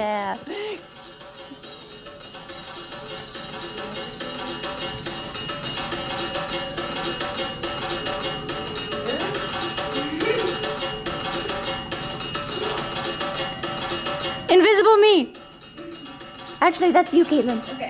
የሚገርም ነው እና እንግዲህ ከዚህ ጀርባ ምንድነው ያለው ይሄ ፕሮፐር ሪቹዋል ነው ይሄ ዝም ብለው ስቴጅ ላይ መጣው ላጥላጥ ብለው አይደለም የሚራመዱት ለእያንዳንዱ ነገር የሚረዳን ስፒሪት ያስፈልገናል ብለው ነው እንግዲህ እንደኚህ ኮንጀር አድርገው ሙዚቃው አረማመዱም የተለየ አሳሳም አይነት አላቸው ምናምን ከዚህ ጀርባ እንግዲህ እነኚህ ደግሞ ሞዴሎቹ ናቸው ምክንያቱም ከብራንዱ የልብሱ ብራንድ ያው መንፈስ እንዲጫነበት ተደርጎ ነው የተሰራው የተመሰረተው ከዛ ደግሞ ሞዴሎቹ የሚለብሱትም ደግሞ ይሄን ያደርጋሉ ከዛ እንግዲህ ስቴጅ ላይ ያወጣሉ በቲቪ ያው እናያቸዋለን ማለት ነው አሁን በጣም የሚያስጠላ አይነት ማት አይነት ነገር ያሳዩናል ማለት ነው ስቴጅ ላይ ወጥተው ከዛ በኋላ ያው እንግዲህ በእኛ ሀገርም እንደምናየው በውጭም ያለው እንግዲህ እንደዚህ አይነት ልብስ የመራቆትን ነገር እኛ ወዱ አይደለም ትውልዱ ከዚህ ጀርባ መንፈስ ስላለ ነው የተቀበለው ተቀብሎታል በቃ እንጂ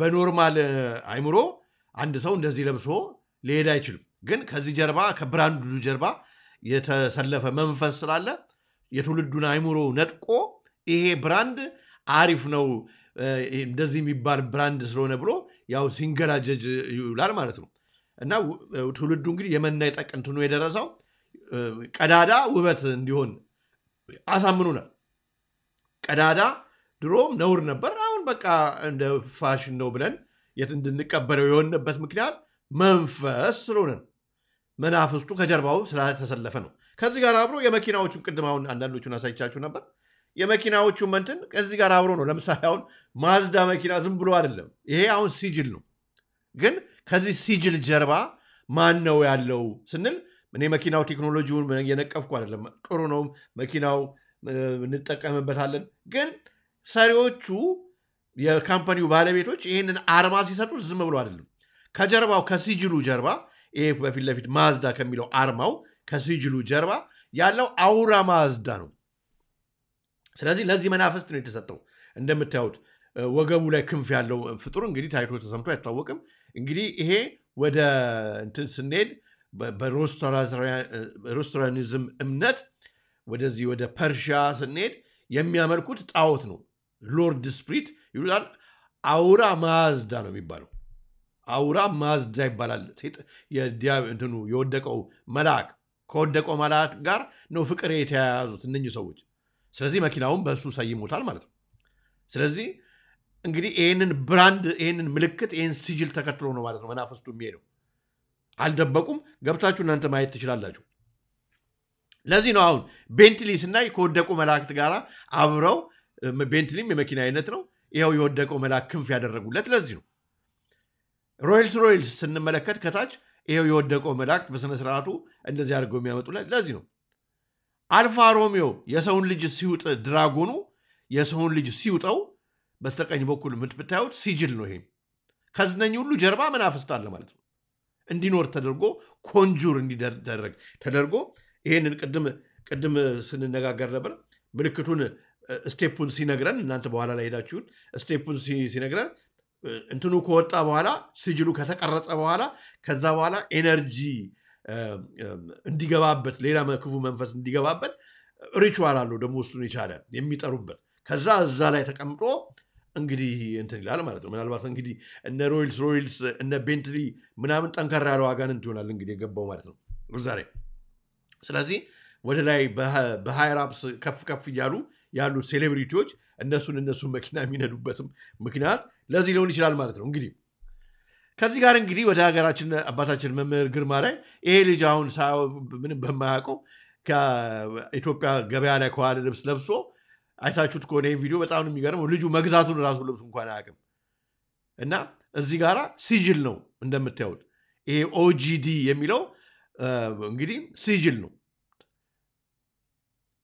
ያው ሴቭድ የሚለውንም ራሱ ገልብጦት እንደዚህ የጻፉበት ምክንያት ሲጅል ነው። ከዛ በታች ምን ይላል?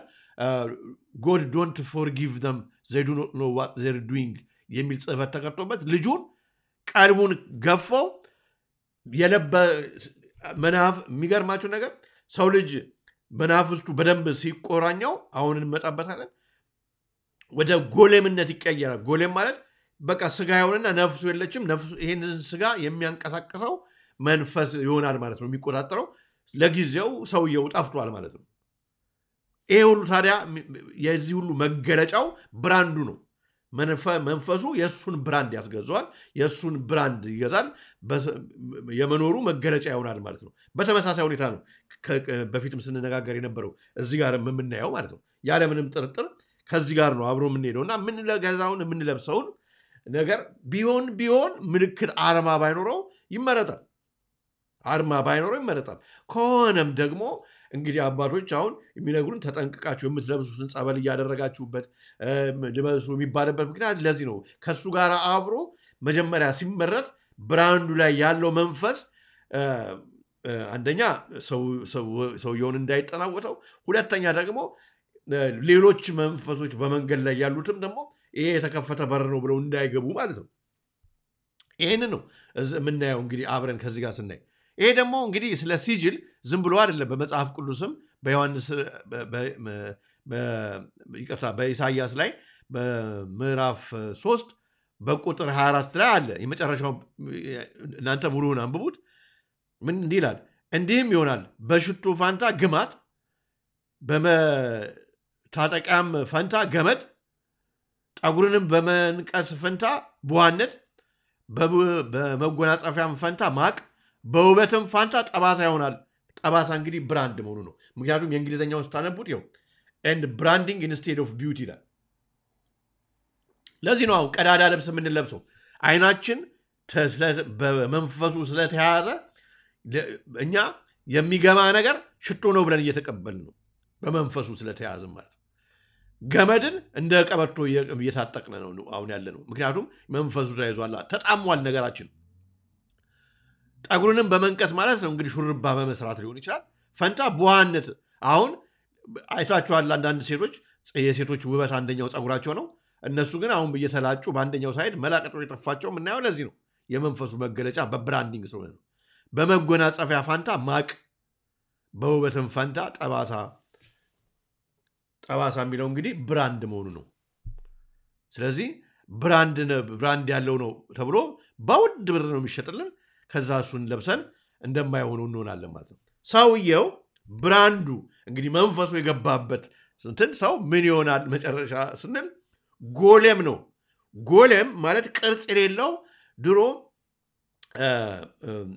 እስከ አሁንም ድረስ ምን ድሮ ብቻ አይደለም በአይሁድ እምነት ጎሌም ከጭቃ የሰው ቅርጽ ይሰሩና ያን መናፍስት ድግምት ደግሞበት መንፈሱ እንዲንቀሳቀስ ያደርጉታል ያው ባጋንንት መንፈስ ማለት ያ ቅርጽ ጎሌም ይባላል እና የፈዘዘውን የደነገዘውን ሰው አይሁዶች ጎሌም እያሉ ቅርጽ ይሄ ውጫዊ ቅርጽ ነው በቃ የለም ሰውየው ቅርጽ የለውም ውስጡ ሲሉ ጎሌም ይሉታል የሚከርማችሁ ጎሌም ብለው ፋሽን አምጥተዋል አሁን ብራንድ ያው ተመልከቱ ብራንድ ጎሌም ብለው እንግዲህ ጎሌም የበጭቃ የምታዩት ነው ያንቀሳቀሱት ነበር በጎሌም ላይ ገብታችሁ ብዙ ዊኪፒዲያ ላይ ሌሎም ኢንሳይክሎፒዲያ የምታነቡ አለ ጎሌም የሚባል ቢራ መጠጥ አለ አሁን ያው ጎሌም ቦርሳ የሚያመርት እንደ ብራንድ መጥቷል ግን ጎሌም ግን ለምዝም ብሎ በቃ በድግምት የሚንቀሳቀስ እንትን ነው ሸክላ ነው ከዛ በኋላ ለሚፈልጉት ነገር ያሰሩት ነበር ባጋንንት እንትን ይሄ ብዙ ታሪክ አለ እንደ ገሌ የሚባል ራባይ እንደዚህ ያደረገ ጎሌም ሰርቶ አንቀሳቀሰው እንደ ሰው ማለት ነው አንቀሳቀሰው እና እኛን እነኚህ እንትን የጨለማ ማህበረሰብ ከእንዲጠናወተ መንፈስ ካደረገ በኋላ የሚቆጥሩን እንደ ጎሌም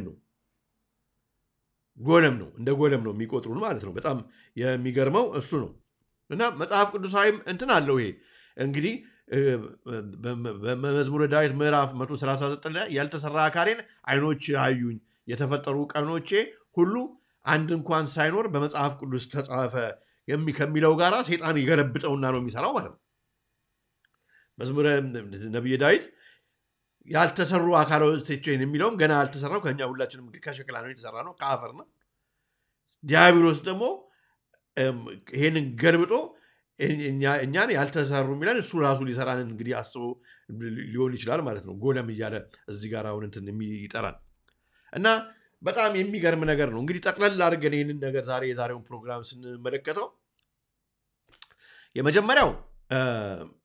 በመጀመሪያው ርዕሳችን ያነሳ ነው የኢትዮጵያ ኦርቶዶክስ ተዋሕዶ እምነት በምን አይነት ሁኔታ አደጋ ላይ እንዳለች በሰፊው ተመልክተናል ስለዚህ እስኪ እናስተውል አሁን እስካሁን የደረሰብን ቅጣት መሰረቱ ምንድነው ከጀርባ ያሉት ተዋናዮች እነማን ናቸው የሚለውን በደንብ ማስተዋል ይኖርብናል ምክንያቱም ቀስ በቀስ እየሄዱበት ያሉት እንትን ድሮ ሃይማኖታቸው ሌሎቹ እንዲስፋፋ ማድረግ ብቻ ነበር አሁን ግን ሊትራሊ የኦርቶዶክስ ተዋሕዶ እምነት ተከታዮችን መግደል ቁጥራቸውን በመግደል መቀነስ ደረጃ ሙሉ ደርሰዋል እና በጣም ሊታሰብበት በተለይ በምሁራኖች ዘንድ በአባቶች ዘንድ በጣም ሊሰራበት የሚገባ አዌርነስ ሰው እንዲያውቀው በስፋት በዚህ ጉዳይ ላይ ሊሰጥ ይገባል ብዬ አምናለሁ ሁለተኛው እንግዲህ በዚህ በብራንዲንግ ያየ ነው ብራንዲንግ ፓወሩ ከብራንዲንግ ጀርባ እርግጥ ብራንዲንግ ብዙ አይነት ትርጉሞችን ቢኖሩት ከብራንዲንግ ጀርባ ወደ ታቱና ወደ ሲጅል እንደገና ደግሞ ስለምንለብሰውም ልብስ በምናይበት ጊዜ መጠንቀቅ እንደሚያስፈልግ ሳናውቀው ሌላ መንፈስ ክፉ መንፈስ እኛንም ቤተሰባችንንም እንዳይጠናወተን በጣም መጠንቀቅ እንዳለብን ማወቅ ልንረዳ ይገባል ከዚህ ጋር አብረን ትውልዱ የሚለብሰው ልብስ ጀርባ ትውልዱ እንዳያስብ ዝም ብሎ እንደዚሁ ነውልሎ እንዲቀር የሆነበት ምክንያት ራሱ ስናይ የመናፍስቱ ሚና ራሱ ከፍተኛ ቦታ ድርሻ እንዳለው እዚህ ጋር አብረን ማየት ይኖርብናል ማለት ነው ለዛሬ እንግዲህ ይዘናላችሁ የቀረብነው ፕሮግራም ይህንን ይመስል ነበር እስከ ፕሮግራሙ ፍጻሜ ድረስ አብራችሁን ስለቆያችሁ በእኔና በባለቤቴ ስም በጣም እናመሰግናለን ሼር ማድረግ አትርሱ ከወደዳችሁት ፕሮግራማችንን ላይክ አድርጉ ይሄ እንግዲህ የመጀመሪያው ፕሮግራማችን ሆኖ ነው በዩቲዩብ በሁለተኛው ዩቲዩብ ቻናላችን ይለቀቅ ነው ይህም ፕሮግራም እንደተለመደው በቴሌግራም ላይ አስቀምጥላችኋለሁ ከሚቀጥለው ሳምንት ጀምሮ እንግዲህ ምናልባት በዋነኛው ቻናላችን በኤሶፕ ኢትዮጵያ ልንገናኝ እንችላለን ማለት ነው እንግዲህ ለእግዚአብሔር ፈቃድ የዛ ሰው ይበላል ስለዚህ እስከዛው